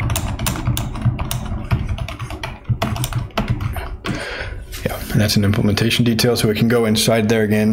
Yeah, so let's take a look at this code. I think this is pretty good. So it's using constants. It's moved the constants to the top of the file so that they're easier to maintain that way. And they are using uppercase, and it's just a convention, but shows that, not only that, it can't be mutated, the reference can't be changed, as far as I understand. Something about, anyway. It's also using capitals, so you signal that you shouldn't change the contents of the reference. Yeah, and then if your mermaid class changes it in the template, you just change it here. It's easier. You don't have to kind of zoom into the details and read through all the imperative logic. So the things that these would otherwise be called magic values. So here you're using a string literal, and rather than tell me, what is this string representing? But here, gosh darn it, I know that, it represents a mermaid class plus SVG. Yeah, very cool. So I'm gonna copy this. I think this is decent code. Caveat emptor, I didn't write it. I haven't tested it. But I would rewrite this more similar to what ChatGPT has produced for us after a couple iterations. And I would actually put this in a JavaScript file and load that JavaScript. And be mindful about indentation and linting, just like it's a sign of of craftsmanship or of attention to detail. And it's a lot of details to pay attention to. So have the tools do the work for you, pre-commit. But let's see. So what we would do is create a JavaScript file. So we're going to do this. SQL isomer main, create a branch, yeah, add a file. And this was under templates. So yeah, where's your, these other JavaScripts are coming from. Okay, so this is a bit challenging here, isn't it? Move this to its own JavaScript file though. Yeah, and all these things, don't take these as like criticism. These are just as you asked for. Some constructive feedbacks, practical things. And literally when I write code at work, this is the kind of stuff we get. And we try to also not just explain the what the why, as well as the how. And the reason that I think this is better to be in its own JavaScript file is you'll have tooling like Prettier that's going to really work well with JavaScript, but might get tripped up on JavaScript within HTML. I think Prettier is going to be pretty good at it. But then you introduce these types of things.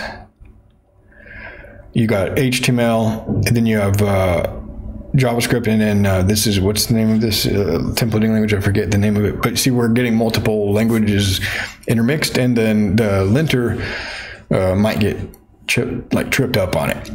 So you would need a much more complicated linter. What's the template of the language here? I can't remember. And so you have another string literal here, or just a class diagram, I guess. Wrap this in a paragraph. It's not just a naked string. Do you need that there? Ginger2, thanks. Yeah, yeah, Ginger2. Can you delete this class diagram? I don't know. Or is it necessary? I didn't quite recall it. At the very least, move it here, H, and put it in a heading, for example. Some kind of semantic unit. By semantic, I mean it tells me, oh, this is a header. This is a page division or a paragraph. But as it was, you had a div, and a div isn't telling me what kind of content is there. It's just a page division. It's not semantic. So if it's text a user is going to see, use like a P tag, paragraph tag, or H tag. Yeah, this is looking good. This is kind of complicated. You might move this, you might do some pre-processing in the Python code to make your template more straightforward. Like we're stripping out, this is sort of getting into the JSX thing where I'm like sort of thinking that when we're grabbing indexes and we're stripping out is one thing, you know. Django has like a filter tags, but I would consider prepping this a bit better in the back end. I don't know on a pragmatic level, but I can ask ChatGPT. So templates should be really simple. That's the Django philosophy, and I adhere to it. I agree with that. Django. Yeah, tests are challenging, aren't they? Essentially, tests often are more difficult to write and can even be more time consuming, but the majority of your project code can actually be living in tests because of the setup and the context and all the things you got to keep in your mind to even write them. It's a very painstaking process. So yeah, I understand the focus there. And remember, our projects are just iterative, right? So while your initial battle was with the tests, now you got those written, you probably have good coverage. Yeah, so now you have a little bit of time to kind of relax, recompose yourself, and clean stuff up a little bit more. And so here's an example. So original,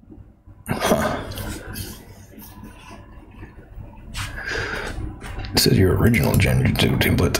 But here you go. So this can live more comfortably in Python. It's still doing all the work, but it's a lot. This is like, you know, you expect this in Python. You got list comprehensions and things like that. So you just put it in a Python function, prepare schema data, and then look at the template for data and schema data. Data table name, data column and data columns, much cleaner, much cleaner. You're still doing iteration, you know, you have some basic template logic there, but templates should be real simple. Keep logic out of those as much as you can. Interesting. So I don't know if this would work in your case, but the general philosophy. Now, are you able to use GPT, I just use it like all the time. It's such a helpful tool. I think this is a pretty good example. Keep the imperative logic in programming languages and keep the programming languages out of the templates, right? Even the JavaScript in the template, I think is, unnecessary, but then how to link them up, I'm not sure in your particular case, because do you have a server running, or it's just pretty much invoking that? So it might not be good in this case, but at the very least, here's an example of how you could refactor the JavaScript. Okay, I'll be right back. I'm going to use the restroom and get some tea started. But yeah, thanks for hanging out. It's really interesting. This is a cool project too. I like this idea. And I could use this actually in my Django projects, because often in Django, I'm using SQLite, and it's not always easy to see the database structure. And your project is really light, like it has very few dependencies. So I think this is really cool. Is it published to PyP? That would be another thing. Okay, I'll be right back. Very cool. Or for a search page, opening pull requests. Then what I'll do is, I think this is a good idea on this refactoring. We'll open that. And branch. Ooh, cool. Yeah, animated web P. Did you just put that there? I didn't notice that before. Last month, I see. Okay. Yeah, that's really cool. And you just put it in the README. Yep, that's good. Man, cool. And just you can pan it and everything. Or simplify templates by moving this stuff to the back end, letting Python handle this stuff. Let's see. So what we can do, probably in here.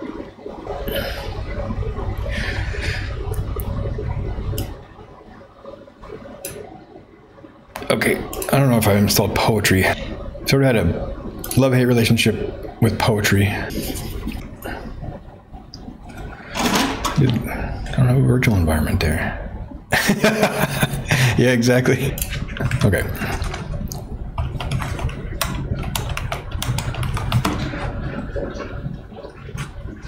Yes. All right, so we got the dependencies installed, and then if I reopen that, maybe. Huh. So here's the thing, rough. Organize your imports. What editor do you use? And we're not using OS. And you're not using unit test. And you're not using templates. Good, clean those up. Okay, so you've got this init, get tables, get table details, generate schema diagrams. What's this? E501. Ah, it's too long. The line's too long, I guess.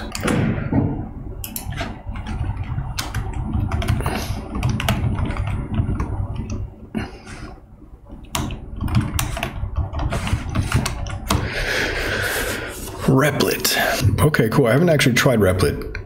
It seems like a good kind of a platform as a service in a way. It makes it real easy to run some code. However, this project, you only need to really run it locally.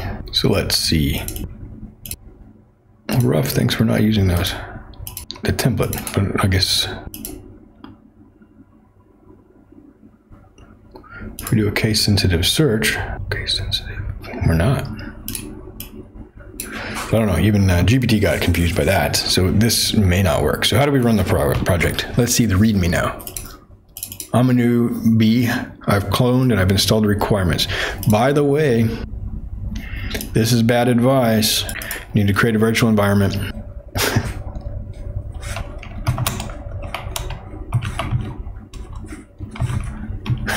You need to activate it. Then install. Don't install global dependencies. Lint your markdown. Add help text, alt text animation. This is shell command. White space. Shell. Python is fun. Or Py. After your headings, do that. You got extra space there. Not bad, not bad. Good. Linted that. 1,000 changes. Need to get ignore. You might not use the virtual environment. You might use .env. I don't know if you got a preference on a naming convention for your virtual environments, but you should ignore that. And your Git will be happy, and you can run this thing locally. But you didn't probably catch that one because you're maybe not working with virtual environments. Start using virtual environment. It's really important. I heard the tea bell. I'll be right back. I'm gonna get my cup of tea. Cool. Cool. By the way, do we have an example SQLite? I mean, I have one, I guess. I can bring over.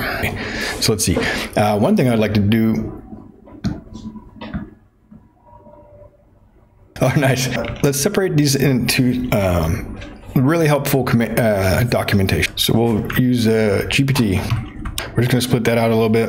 Are you in, what development environment are you using? Operating system, sorry. Yeah, Replit makes it easy. Yeah, and the code should always be running in a local machine. That is one of the main pain points that I face at work. We're developing microservice architecture, sort of. It's basically, yeah, service-oriented architecture at least. And we can't really run the project locally. We're working on it. Times we can run tests locally or have those in a Docker container, but man, it is challenging. All right, so installation still needs to be there.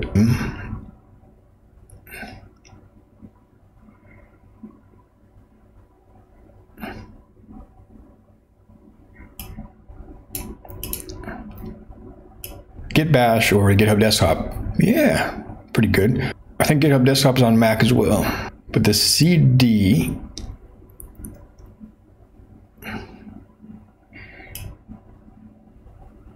remains the same, so I'll just take that out. And Windows seems to be the same. Cool. This is where there's a little bit of difference. And these are all the same. All right, so I'm kind of lumping things together here. Simplify template. And most of this can actually go into the contributing.md, but it doesn't exist, so we'll put it in the README. Actually, yeah, all the installation instructions should go into contributing.md. Later you can do that. Ignore virtual environment. Dang it. No. Okay, so let's focus here. This is a dangerous change, so I actually want to be able to run this locally. So what I can do is read the README again. How do I do this? Okay, so it's a bit verbose, but you do give an example. Yeah, and it's following the same thing now by splitting all the commands, but the problem is these aren't actually commands. Here, this is what we need. Example.py. The problem, though, there are examples. Oh, of course. Yes, good, thank you. Really good. So you create some tables, you create a sample DB, very cool. And you do the thing, and you do, wow, really good. Okay, so organize those imports. Remove the unused imports. This is copy and paste code. So yeah, a lot of small details, and a lot of this stuff you just work out over time, right? Or peer review. That's what's good about working in a team. So you get people looking at it from different perspectives. But let's go ahead and just enrich the, give a full example here. And now one thing, there is, just see what the initial feedback is from GPT. It'll read over the code. It helps you comb through it, in fact. To use this script as an example, follow these steps. That in starting to hallucinate a bit. The quality is degrading. Oh, it's because I'm using ChatGPT 3.5 this whole time. Wow. Shoot. Nah, it's not gonna work. Okay, so let's just try it out. CD.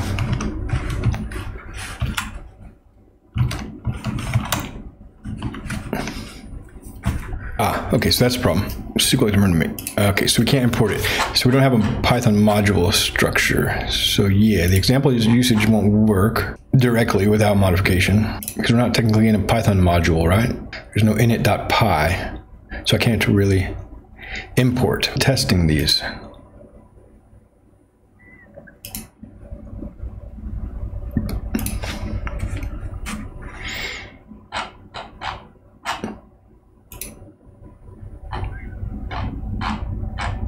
How do you, and how do you run these tests? I'm a bit confused, but perhaps you've got a simple solution. Test. Yeah, so that won't work. Okay, it's a bit challenging. Yeah, I just tried that. I changed into test and tried running the unit test, but we're not able to import. Yeah, good point. And I'm a bit perplexed, but it should be a simple solution. I don't want to turn your whole project into a Python module. Yeah, it's confusing. Okay, let's just This is not the right idea. Oh, we don't want to do that. Okay.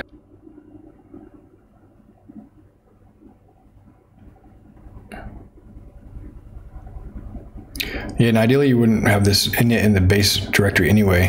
So you have to fix that. You could wrap all of these sort of in a lib directory. Man, this is tricky, but let's see. Okay, let's head over to our friend GPT-4 templates. Now the GPT-4 has got a pretty big context window recently.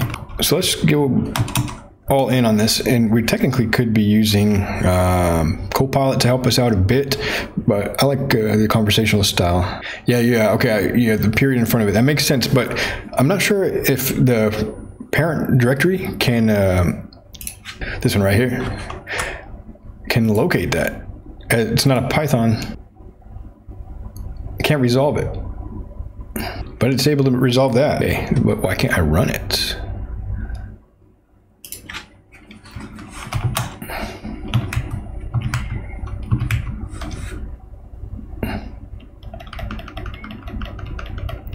Yeah, 2 periods. No parent package. So here we would need the init py, but I don't think this is the greatest idea, but okay, if it works.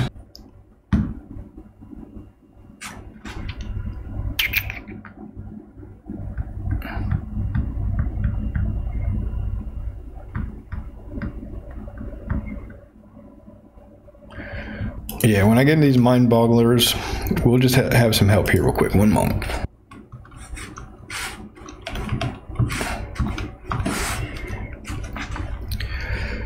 To showcase how useful GPT-4 is in particular. Let me see if I can commit anything real quick, because I want to make sure this change works. And this was just a lint. This whole, go ahead and commit that. We didn't really change anything there, just lint. The fix is crazy bad. We'll fix this.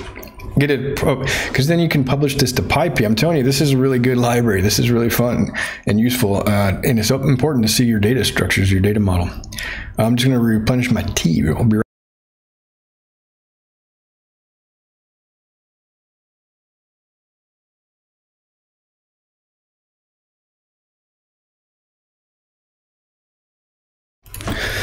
So we'll use a couple of, first we'll just tell ChatGPT the structure, just the file structure. And I'm going to omit the ones that aren't so important. PyProject, requirements, but we do need the SQLite.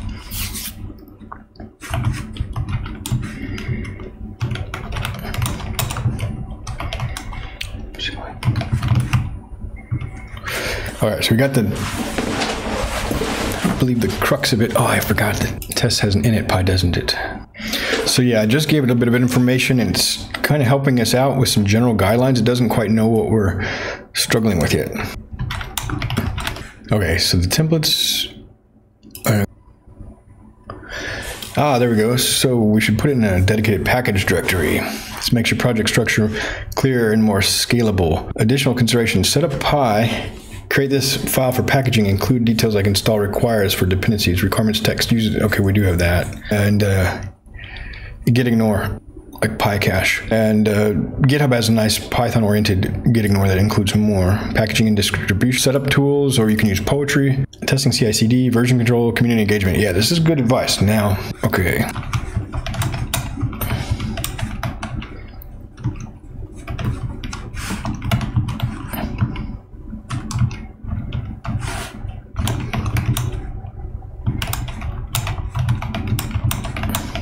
Or example usage, either way. Let's see which one's shorter. 30, 50, 60 lines of code, tests, 60.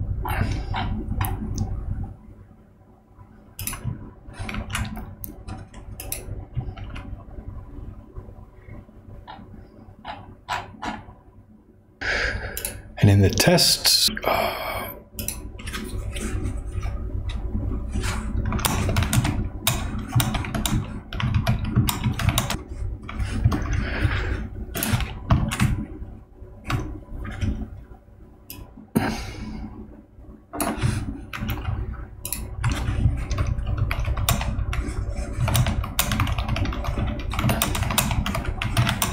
all right, so we're gonna ask how to restructure it from the parent folder. Okay, You got it. Oh, that's the fix though, yeah. And what does it say? Necessary only. So pi draft, no init pi, 2.5, dot dot dot.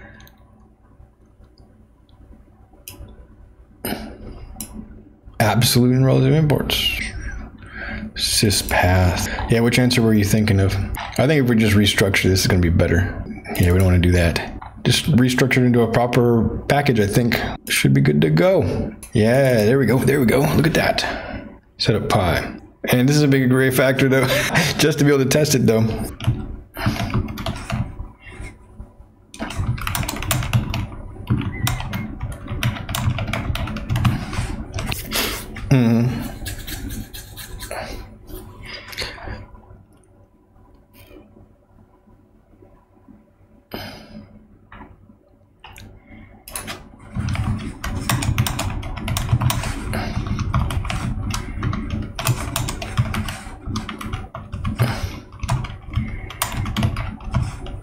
Cool, let's try it. We'll put your thing there.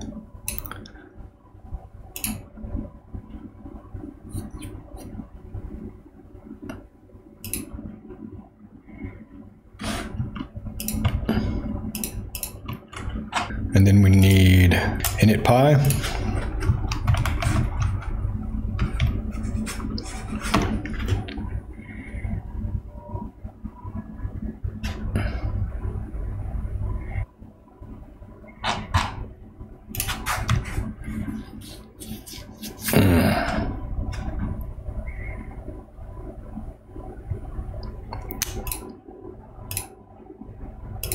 It's so weird. It's like almost like I'm doing something wrong here.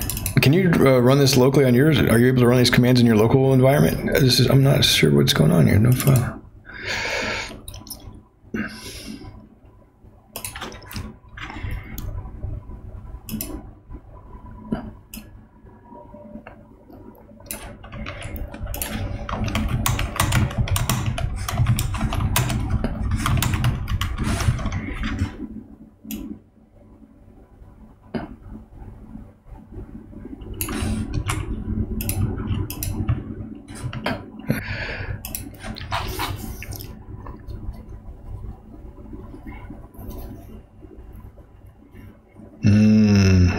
Non-Python module search.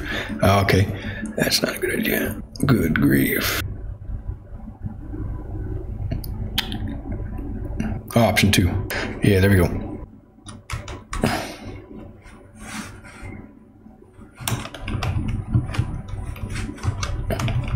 There we go.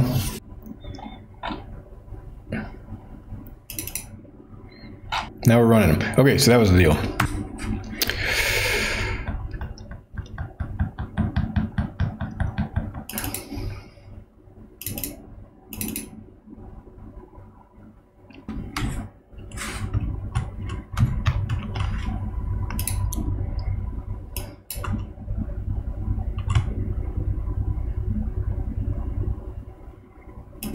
Yeah, let's check it out.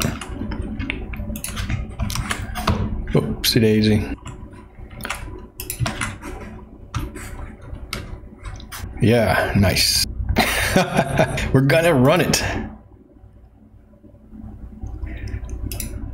No, it's not unforgivable. Believe me. Everything's forgivable. And that is important to think about, to avoid a culture of blame. And it's really been made clear to me the importance of that blameless culture by virtue of the place I work, practicing that. It's hard. It's really tempting to want to blame somebody or something for problems, but the idea is to focus on the solution and what to... All right, so shell. How do you do the shell here? Replit. Run.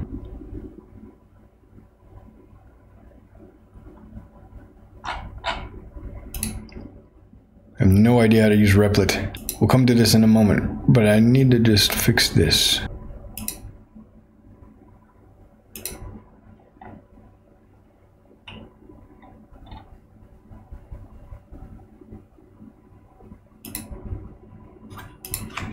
First, it's to see that the tests are working. Boom.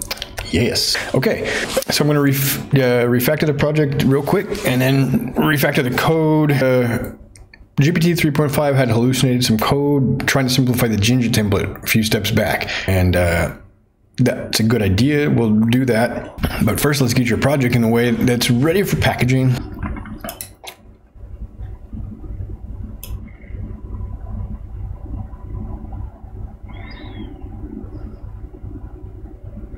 That's a new file, and it generated the output. Okay, so we can go to localhost 8000 and look at test HTML. Beautiful. Yes. Nice. Okay. Can I highlight text? It wants to move. Okay, not a big deal. It's not quite SVG or something, I guess. Anyway, cool. Yeah, it's working now. After the refactor, we just had to put things in the right thing, and then I had to use the proper module syntax. So yeah, you know, always learning, always a beginner. Don't ever, you know, worry about these mistakes or lack of knowledge, because there's so much to learn and so much to know, so much detail. Every day I learn. So let's see. Let me be real careful here.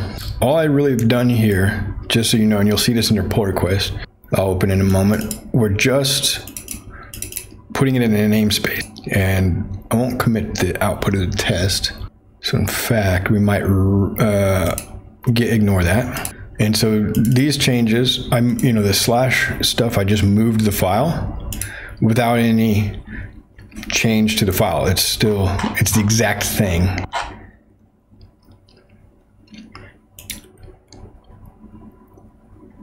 The tests, there was a bit of linting, you know, using indentation, using double quotes, which is more common in Python to use double quotes. It's not a big deal, but just so you know, it was done by default. And we need to add PyCache to the git ignore. Oops. And anything else? Let's see. Py startup, Py, I don't know what that means. PyInstaller, PyCharm, PyInstaller, PyCompile, optimize DLL files. That's probably good enough. And then always have a little bit of a white space at the end now. So this is essentially a refactor in lint. Refactor / lint. And we added a module structure. So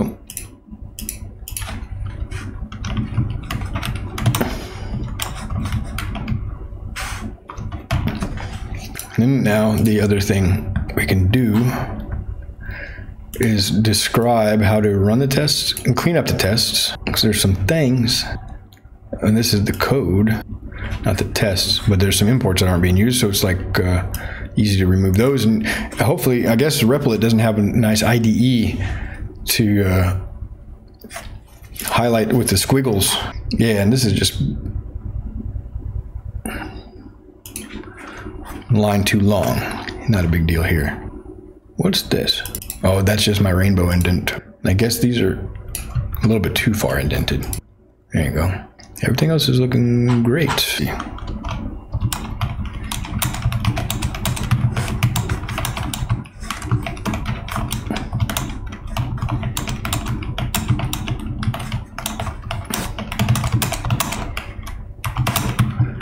I don't think the GPT-4 has the README in its little buffer thing yet, little memory.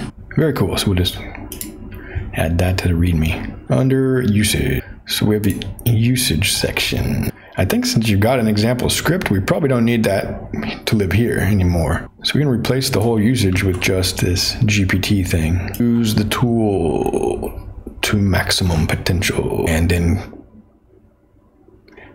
be careful to scrutinize the output of the tool. So we're able to successfully run the tests. Let's try this one. Whoops, darn it. Schema diagram generated in there.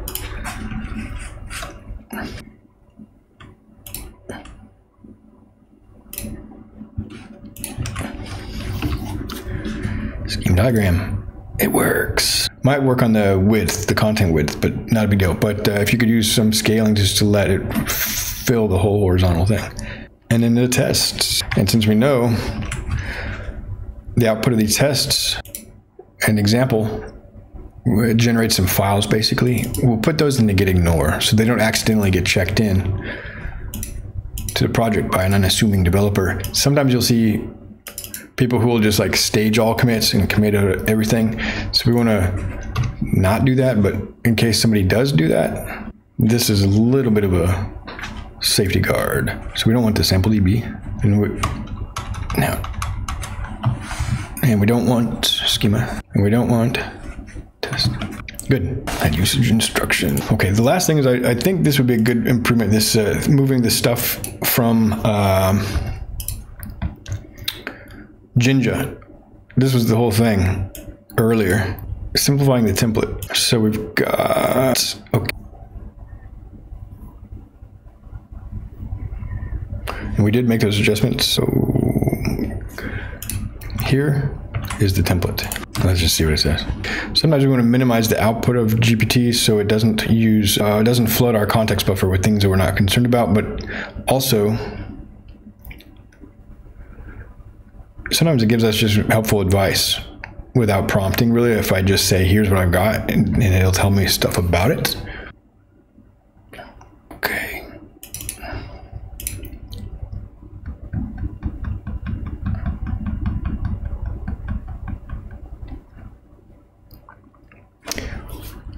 First,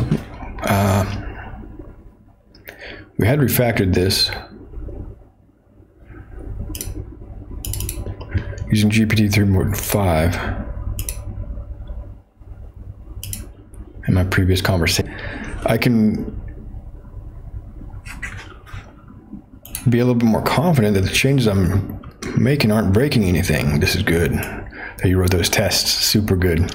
All right, ready? Test passes. Boom. Hey, TikTok, boom. Thanks for the follow. That's a ton of emojis. Okay, so the table users already exist. So this is sort of a bug. If I rerun the example, it attempts to create the SQLite again. So that's okay, easy. Yo, so basically, we might put a safeguard in there so people can rerun it. It doesn't need to generate the SQL again. You could even just check if the file exists and then don't generate it. But I wouldn't worry about too much of the checking the tables exist probably. Let's try it again though. All right, so I believe this is just good.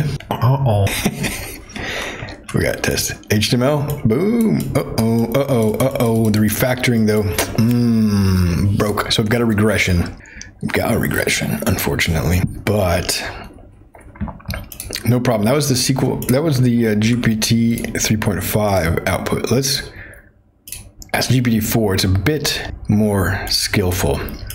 Yeah, good point. That's why I was able to do that regression and the test passed. So now you know a new test case. Boom. Okay. What else was it? Oh my gosh, it already did it. Wait. Yeah, adding doc strings. I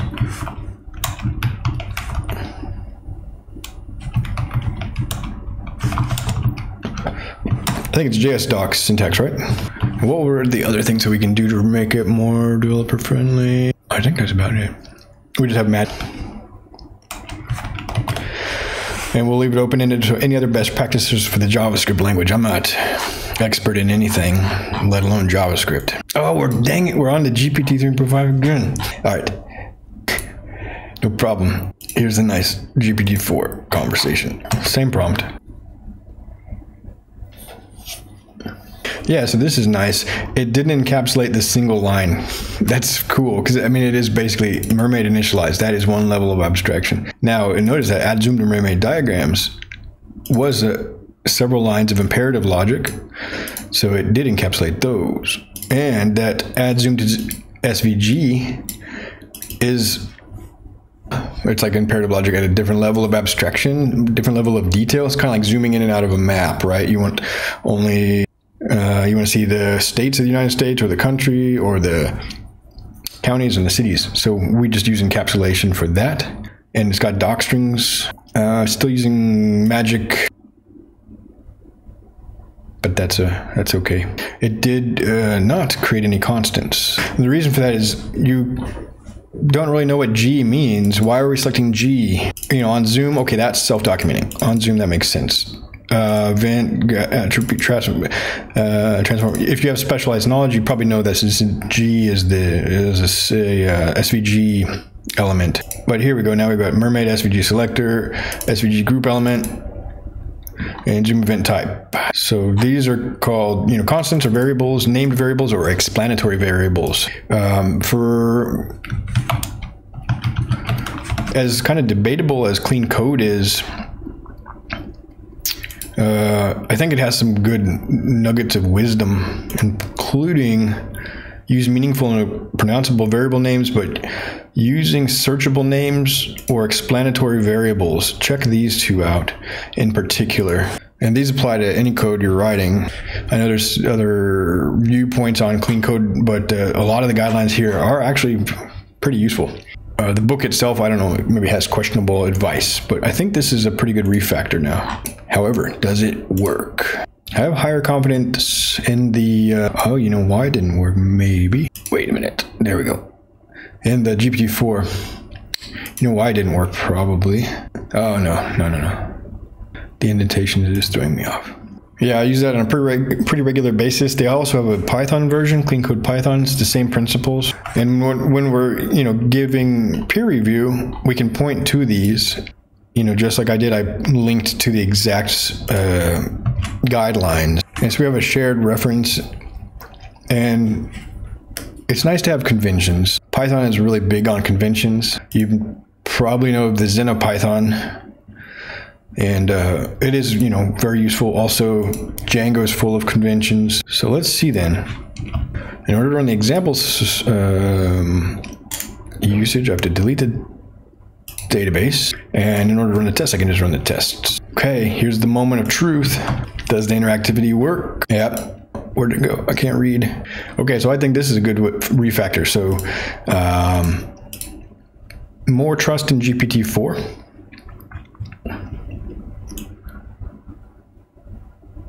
We've got, documentation, got constants, we got name, meaningful variables. I think a lot of this you were already doing, but in particular, the encapsulation is good. And also having these named constants at the top, in case your template changes, your selector changes, you don't have to go dig down through your code. You just change this here. Some of this maybe not so important, but nonetheless, it's just to illustrate the idea. Another benefit that comes out of this type of a move is that you can then, maybe not in this exact case, but you can unit test these so much easier than you could the entire imperative block. You can mock and just test very encapsulated code. And I find that particularly when I can't run the code in my local development environment, having these granular functions that I can run unit tests against in an isolated fashion, using mocks, for example, really helps me when I'm coding by abstraction. A lot of the time, since I can't run the code, I have to just think how it would work or use GPT to help me with that. Yeah, very cool. Yeah, and by the way, cookie cutter. Have you found those? Have you used a cookie cutter before? Python, for example. A lot of these base practices we learn over years, but really there's some projects that help you get a new library off the ground, a new Python project off the ground. Cookie cutter is an example, cross-platform command line utility that creates projects from cookie cutters, project templates. Python packages, C projects. So in your case, it's a Python package, more or less. You can use this cookie cutter, but I think they have cookie cutters for using the same cookie cutter library defined for JavaScript projects as well. There's probably something similar in the JavaScript ecosystem that lets you initialize a project, like Node, Vue has these scaffolding things, or I don't know. But this one's great for Python projects. You run it, it's interactive. It asks you a series of questions, and then it'll, for example, output a project structure with best practices baked in. Here's the Py package one. This would be really good for the type of work you're doing where you have a package that's ready to publish. And it includes things, some of them are sort of maybe not what you want, but at least you can learn from the structure of these. We're probably using GitHub Actions now. PyTest runner. Yeah, so just the general idea is it'll help you out. and you might find one that fits your style. Saves you some time, gets you off the ground. Let's see, so I kind of made the case that it'd be better to follow the Django guidelines to keep the template logic minimal by moving the table and column parsing logic to a Python function that returns the appropriate structure for Django 2. This way the Django 2 template would be easier to maintain. And essentially, here's what we've got. I'm gonna go to the restroom real quick while it does its work. Cool, I got some tea. Yeah, so one of the other big takeaways you'll see here is that I'm leaning pretty heavily on GPT and GPT-4. And in my opinion, that doesn't make me worse or like somehow. Anyway, the idea, I'm sort of getting a little bit brain fog, but the idea is that it's an assistant and it actually makes you more effective, more efficient, and it's teaching me quite a lot. All the time I'm learning. It's like having a senior software engineer at your side. It's not perfect, but then humans aren't infallible either. We also make bugs and hallucinate and all these things that we're complaining that large language models do. Frankly, I think large language models are pretty miraculous, and take them with a grain of salt just like you would a person. But really, I think it's valuable to invest time in working with these, because I believe they're going to be basically the future of knowledge work. I don't know that they'll replace people. As you see, I still have this dialogue. I still have to guide. They're not fully autonomous. And if they were, it's not certain that they would be working towards the same goals as we would. That's a bigger discussion. But I think it's really important to work with them. It's going to make a difference between, I believe, and hireability, and it'll, I believe, have a strong impact on, the effectiveness of yourself or your team or your company. And there's already been anecdotal but academic evidence of this. I could find the study, but essentially they compared two teams in marketing. One team that used the large language model or generative AI in general, not just LLMs, and another that didn't, and they found increased productivity and quality of work. I think this was also demonstrated in a promotional material by Microsoft, but I've experienced the same in quality improvement in my own code and ability to move with high levels of uncertainty. A lot of times I don't really know what the heck's going on. And this is like having a flashlight. It illuminates this stuff and gives me insight into like the inner workings of Python, but still needs guidance. So here it has generated two functions that I can use. One, let me just follow. Complex out of the templates and into Python functions aligns with best practices in template design. JSX. Don't. It improves maintainability, readability, separations of concerns. To refactor your Mermaid template HTML, you can pre-process the schema data in Python before passing it into the Django 2 template. Yeah, we don't want to process all the schema in Django. So here's we're processing the schema and stripping and doing that and selecting. So create a function in your Python Mermaid.js or suitable module to process the schema. Very cool. So this is just a module level function. It could be prefixed with a underscore and underscore. I was thinking this would be a class member since it's the only thing using it. Also moving this into Python is going to make it easier to unit test. I think the templates are a bit trickier to test, particularly where we notice the interactivity, but also the fact, I didn't notice the unit test, the details there, but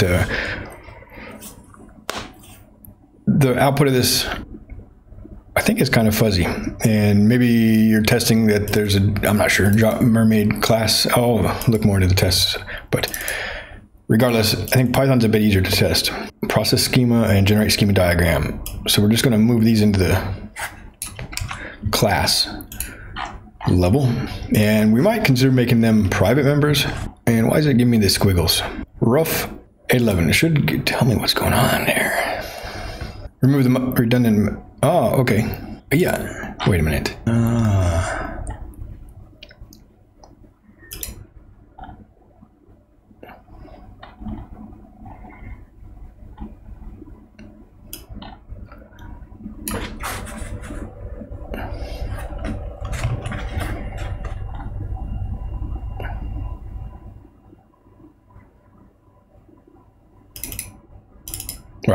source.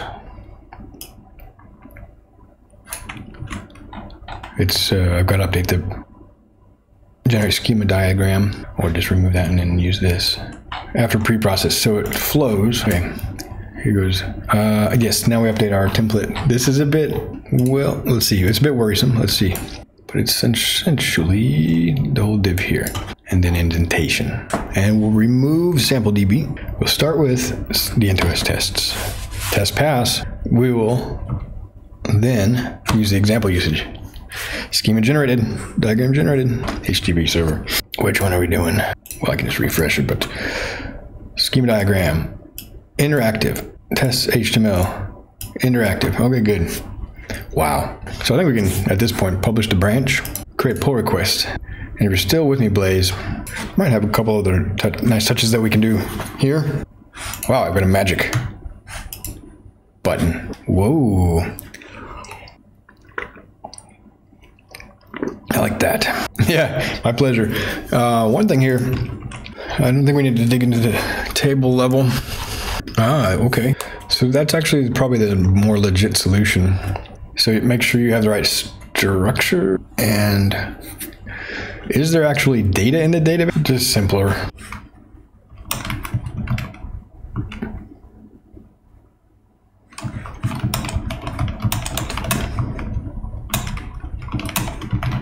Oh yeah, that's true. I enjoy it, and I hope other people can learn. I don't know how interesting it is to watch somebody code, but anyway, I do it because it's sort of like watching people work is really informative, but boring at times. Learning is spread out, and it's not necessarily in any meaningful order. So it's not quite like watching a tutorial, although I find a lot of the YouTube tutorials are pretty thin. And oftentimes more oriented towards like getting, I don't know, people to view them, but not like pedagogical purposes. So it's more about what's the YouTube algorithm feeding popularity, and a lot of times they get really just like almost clickbaity. I don't know if a better word of saying it. Are we using the develop branch?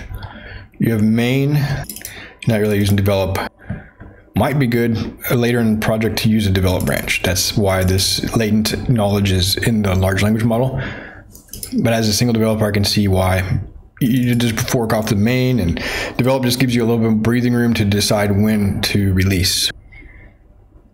I suppose you can do that with main anyway. I don't know. We just conventionally do that and have a development testing environment, staging environment. So what this is going to do is check out the repository. I think we're actually should check out version 5 by now. 4, okay, not too far behind. And set up Python's maybe at version 5 and specify the Python version. So this is an interesting thing. I would recommend testing against a matrix. Oops. Oh no. Python 3.9 is deprecated. 3.10 is a bit problematic. It'll have to quote that. Might not work. The 3.10 might not work like that. Blaze Labs, wow, thanks. For helping out iNode. Hey, welcome iNode, didn't even notice. Yeah, I hope you haven't said anything that I missed, sorry. iNode, thanks for the subscribe. That's interesting time. So I see, I get it. I don't know how this Twitch thing works, I'm sorry. So iNode is you Blaze subscribed iNode. Very cool, gifted tier 1, wow. All right, so we've got a matrix here. Let's find out. So we're gonna install dependencies, pretty straightforward, and then run them, unit test discover. Well, let's see if that works. All of these I should be able to run in my local environment. Didn't discover any of them, so that's okay. The test command, now why didn't the discover work? Search for tests, I think that's why. We might need to rename this, just test.py is fine. Yeah, that's all. Okay. And for example, this could be just example.py. Not a big deal. Small changes. So I think this is a lot better than in general than going through all this stuff and doing a pull request, show, don't tell. I mean, I'm kind of telling a bit, but I'm also just like literally showing, and I'm learning a lot. So this is great. So, since you're open source, you get a little bit of free, totally CI minutes or something from GitHub just by doing this. Let's see. YAML should work. Okay, so check out V4. Setup Python, I think, is at V5. And we're going to just try this, but let's see here. And I'll double check.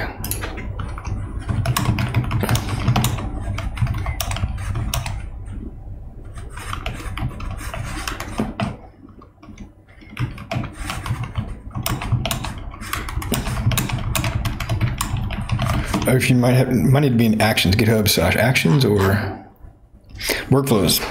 That's right. Workflow. And then test. Your test workflow is here. Move. Okay. Might be able to make it. So get you in better shape. Now we'll check the pull request on I guess it's against your repository and see. I think that's correct. You might need to enable it, or the first time we add it, it might not run it. GitHub, spelled it correctly, workflows, tests.yaml. One of the things, I think the deal is, I'm an untrusted external contributor. So you might, if you hop over here to this pull request, it might say enable. It won't just run arbitrary things I put into your repo, which essentially GitHub Actions runs commands like this Python command. So I could be putting malicious code here that's going to try to steal your secrets or something. So it's going to ask you to verify that this command is safe to run. Like all of these, this whole pipeline is going to be safe to run. I want to run it because I'm not sure that this will work. I think it's going to search for Python 3.1 because this is 0, but it might work. Let's see what other people have had this. Yeah, see, this is what I was worried about. I think we just have to quote it. Yeah. Okay, no problem.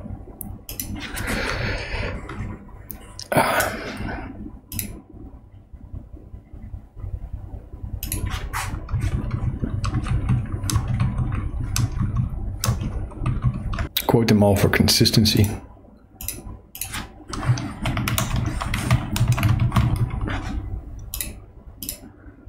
I think we're good to go. This has been a pretty extensive session. 256 lines added, 72 removed, so mostly documentation lines. Some refactoring, simplification, and the tests still pass. Linting, of course.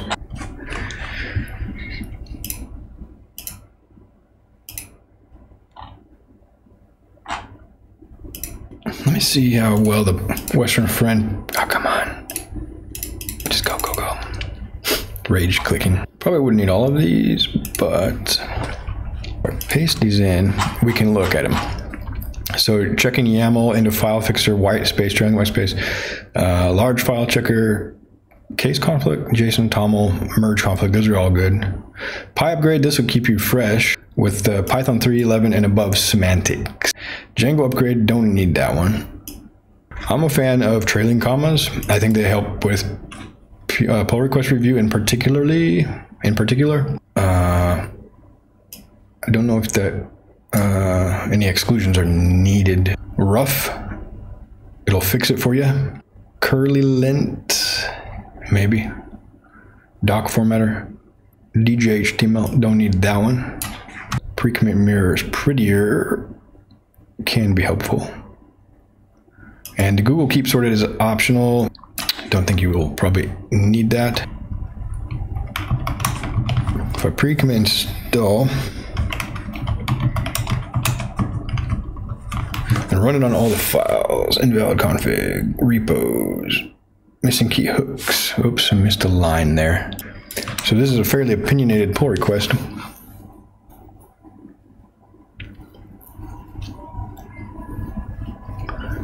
But it's going to help out, I think, in the long run. Let's see if the tests still run. Doc formatter. Run it again. It should pass this time. And let's generate the schema diagram and a test HTML. Rerun those. So make sure the tests still pass and the example usage doesn't. Oh, right. Because I renamed it. Localhost. Test HTML works. Schema diagram HTML works. So basically all this did is just linted everything. Added a trailing white space here, mainly trailing white space. Doc formats, so it tightens up our comments a bit. Trailing commas here, it's just a good practice. What is this? Ah, interesting. Node modules. Strange. Okay. So yeah, these are all just trailing comma fixes.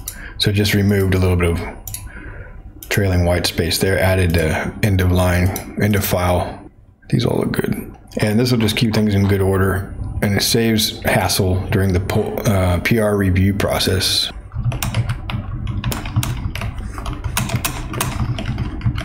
Pretty good instructions.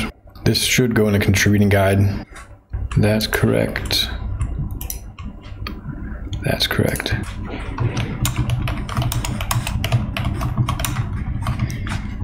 Cool. All right. Quit while we're ahead. This is a big pull request. I know it's like not good to always include so much stuff. 400 lines is a bit hard to review, but we've written it here on the live stream and I've demonstrated how it works. So I should probably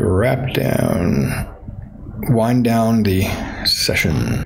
That's basically how I would approach a new project, and those are the most of the ideas I could think of for improvement here. Let's go back to our Western friend. Pull requests, search page, deep source, complaining. Well, I don't mind. Yeah, I guess we don't need it, do we? Common views. Strange. Yeah, that's weird. Yeah, so I can't change that. I wonder if that's the correct rule to disable if it's using Pylint rules or where that's coming from. Well, let's just do this. PYL. It's a bit of a long line, so I think just no QA should work. All right, it's a bit slow. It's going to take a little bit, but all of our tests are passing. Change is fairly minimal. So wrapping up, let's see. I don't know if I want to do an outro.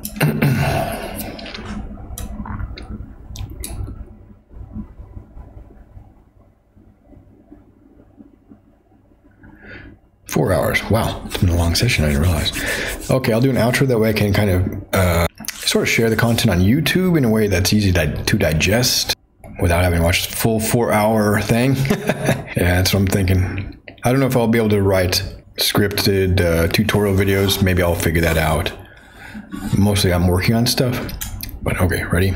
Hello and welcome to a recap of today's open source live code hangout.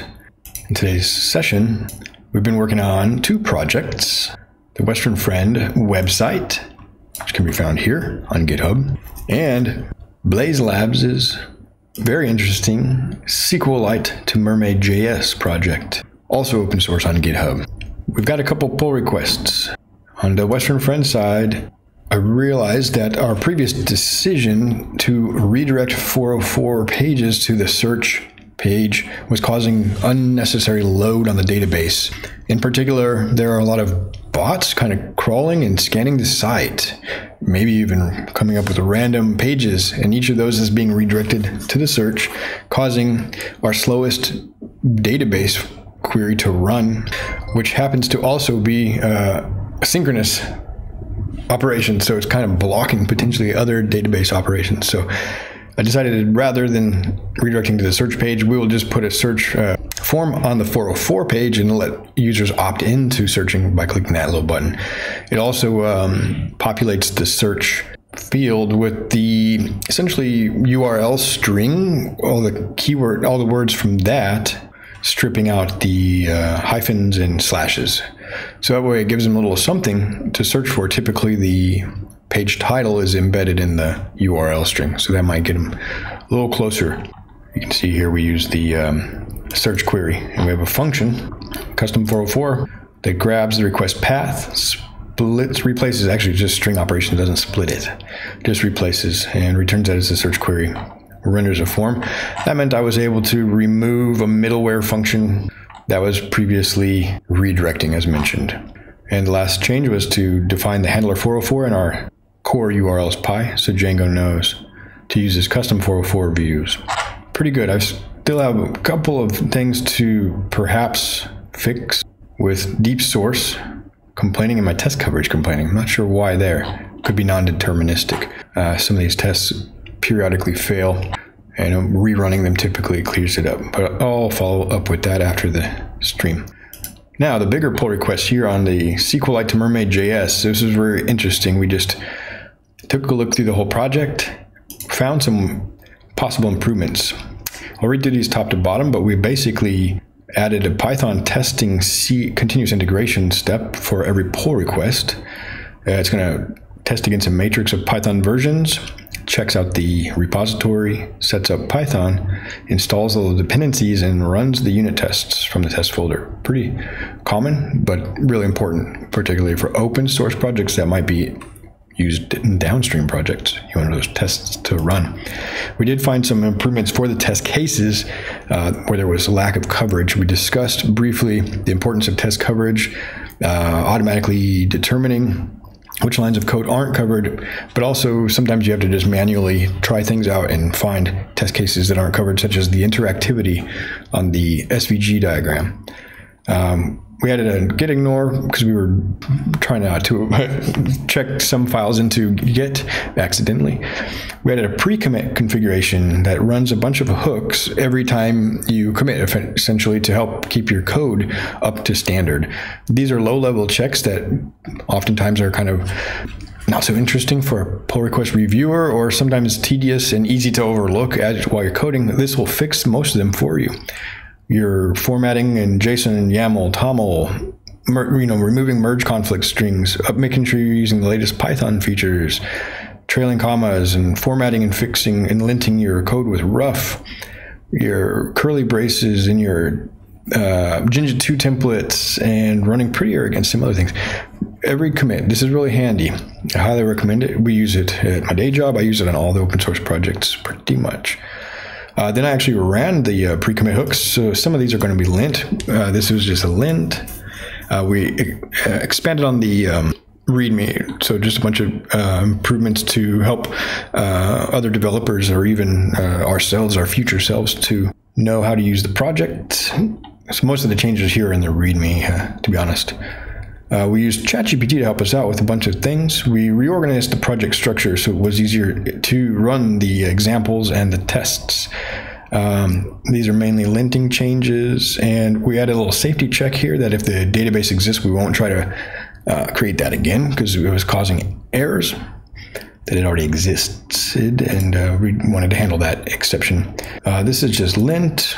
The bulk of the changes, we did refactor this SQLite to Mermaid.js. It's all highlighted in green here because we also moved the file so Git's not able to like diff it so easily. Then we kind of moved we simplified our templates. We refactored the JavaScript to be more maintainable and potentially testable. And we moved some of the complexity out of the template. Basically, templates should be really straightforward and easy, very minimal logic there. I know there's this tendency to put a lot of logic in templates, particularly when you've got a templating language right in your programming language like JSX. But I think for many reasons we have learned and potentially forgotten that that's kind of a bad practice. It makes your templates hard to maintain. It kind of leads to tight coupling in your code. So basically we want to move the complex logic to the code, and the templates should be very minimal. This is the Django philosophy. I follow that. That's why Django gives us minimal logic such as looping or filters, but most everything else is done in Python. So that's kind of what we followed here. And some refactoring and formatting of the tests. So that's it. And the Python code got moved to the SQLite to Mermaid. The complex template logic got moved here into a function that essentially does the same thing right here. Pre-process the schema. We were previously processing the schema in the template, and now we process it in Python. And that's making it easier to unit test as well, because that could be a source of hard to diagnose bugs where you've got template logic running and not a clean way of testing that. Now Python code is much easier to mock and test and things like that, especially granular composable Python code. Great. Well, this has been another open source live code hangout. Thanks Blaze Labs for stopping by. Thanks Crazing for the subscribe. inode, welcome. It's good to see new faces. Let's see, who else did we see here? I think those are the main ones. Very cool. Yeah, I hope you're all doing well, and I'll try to stream again around this time tomorrow, and hope to see you around the stream. Have a great day or evening, and see you later.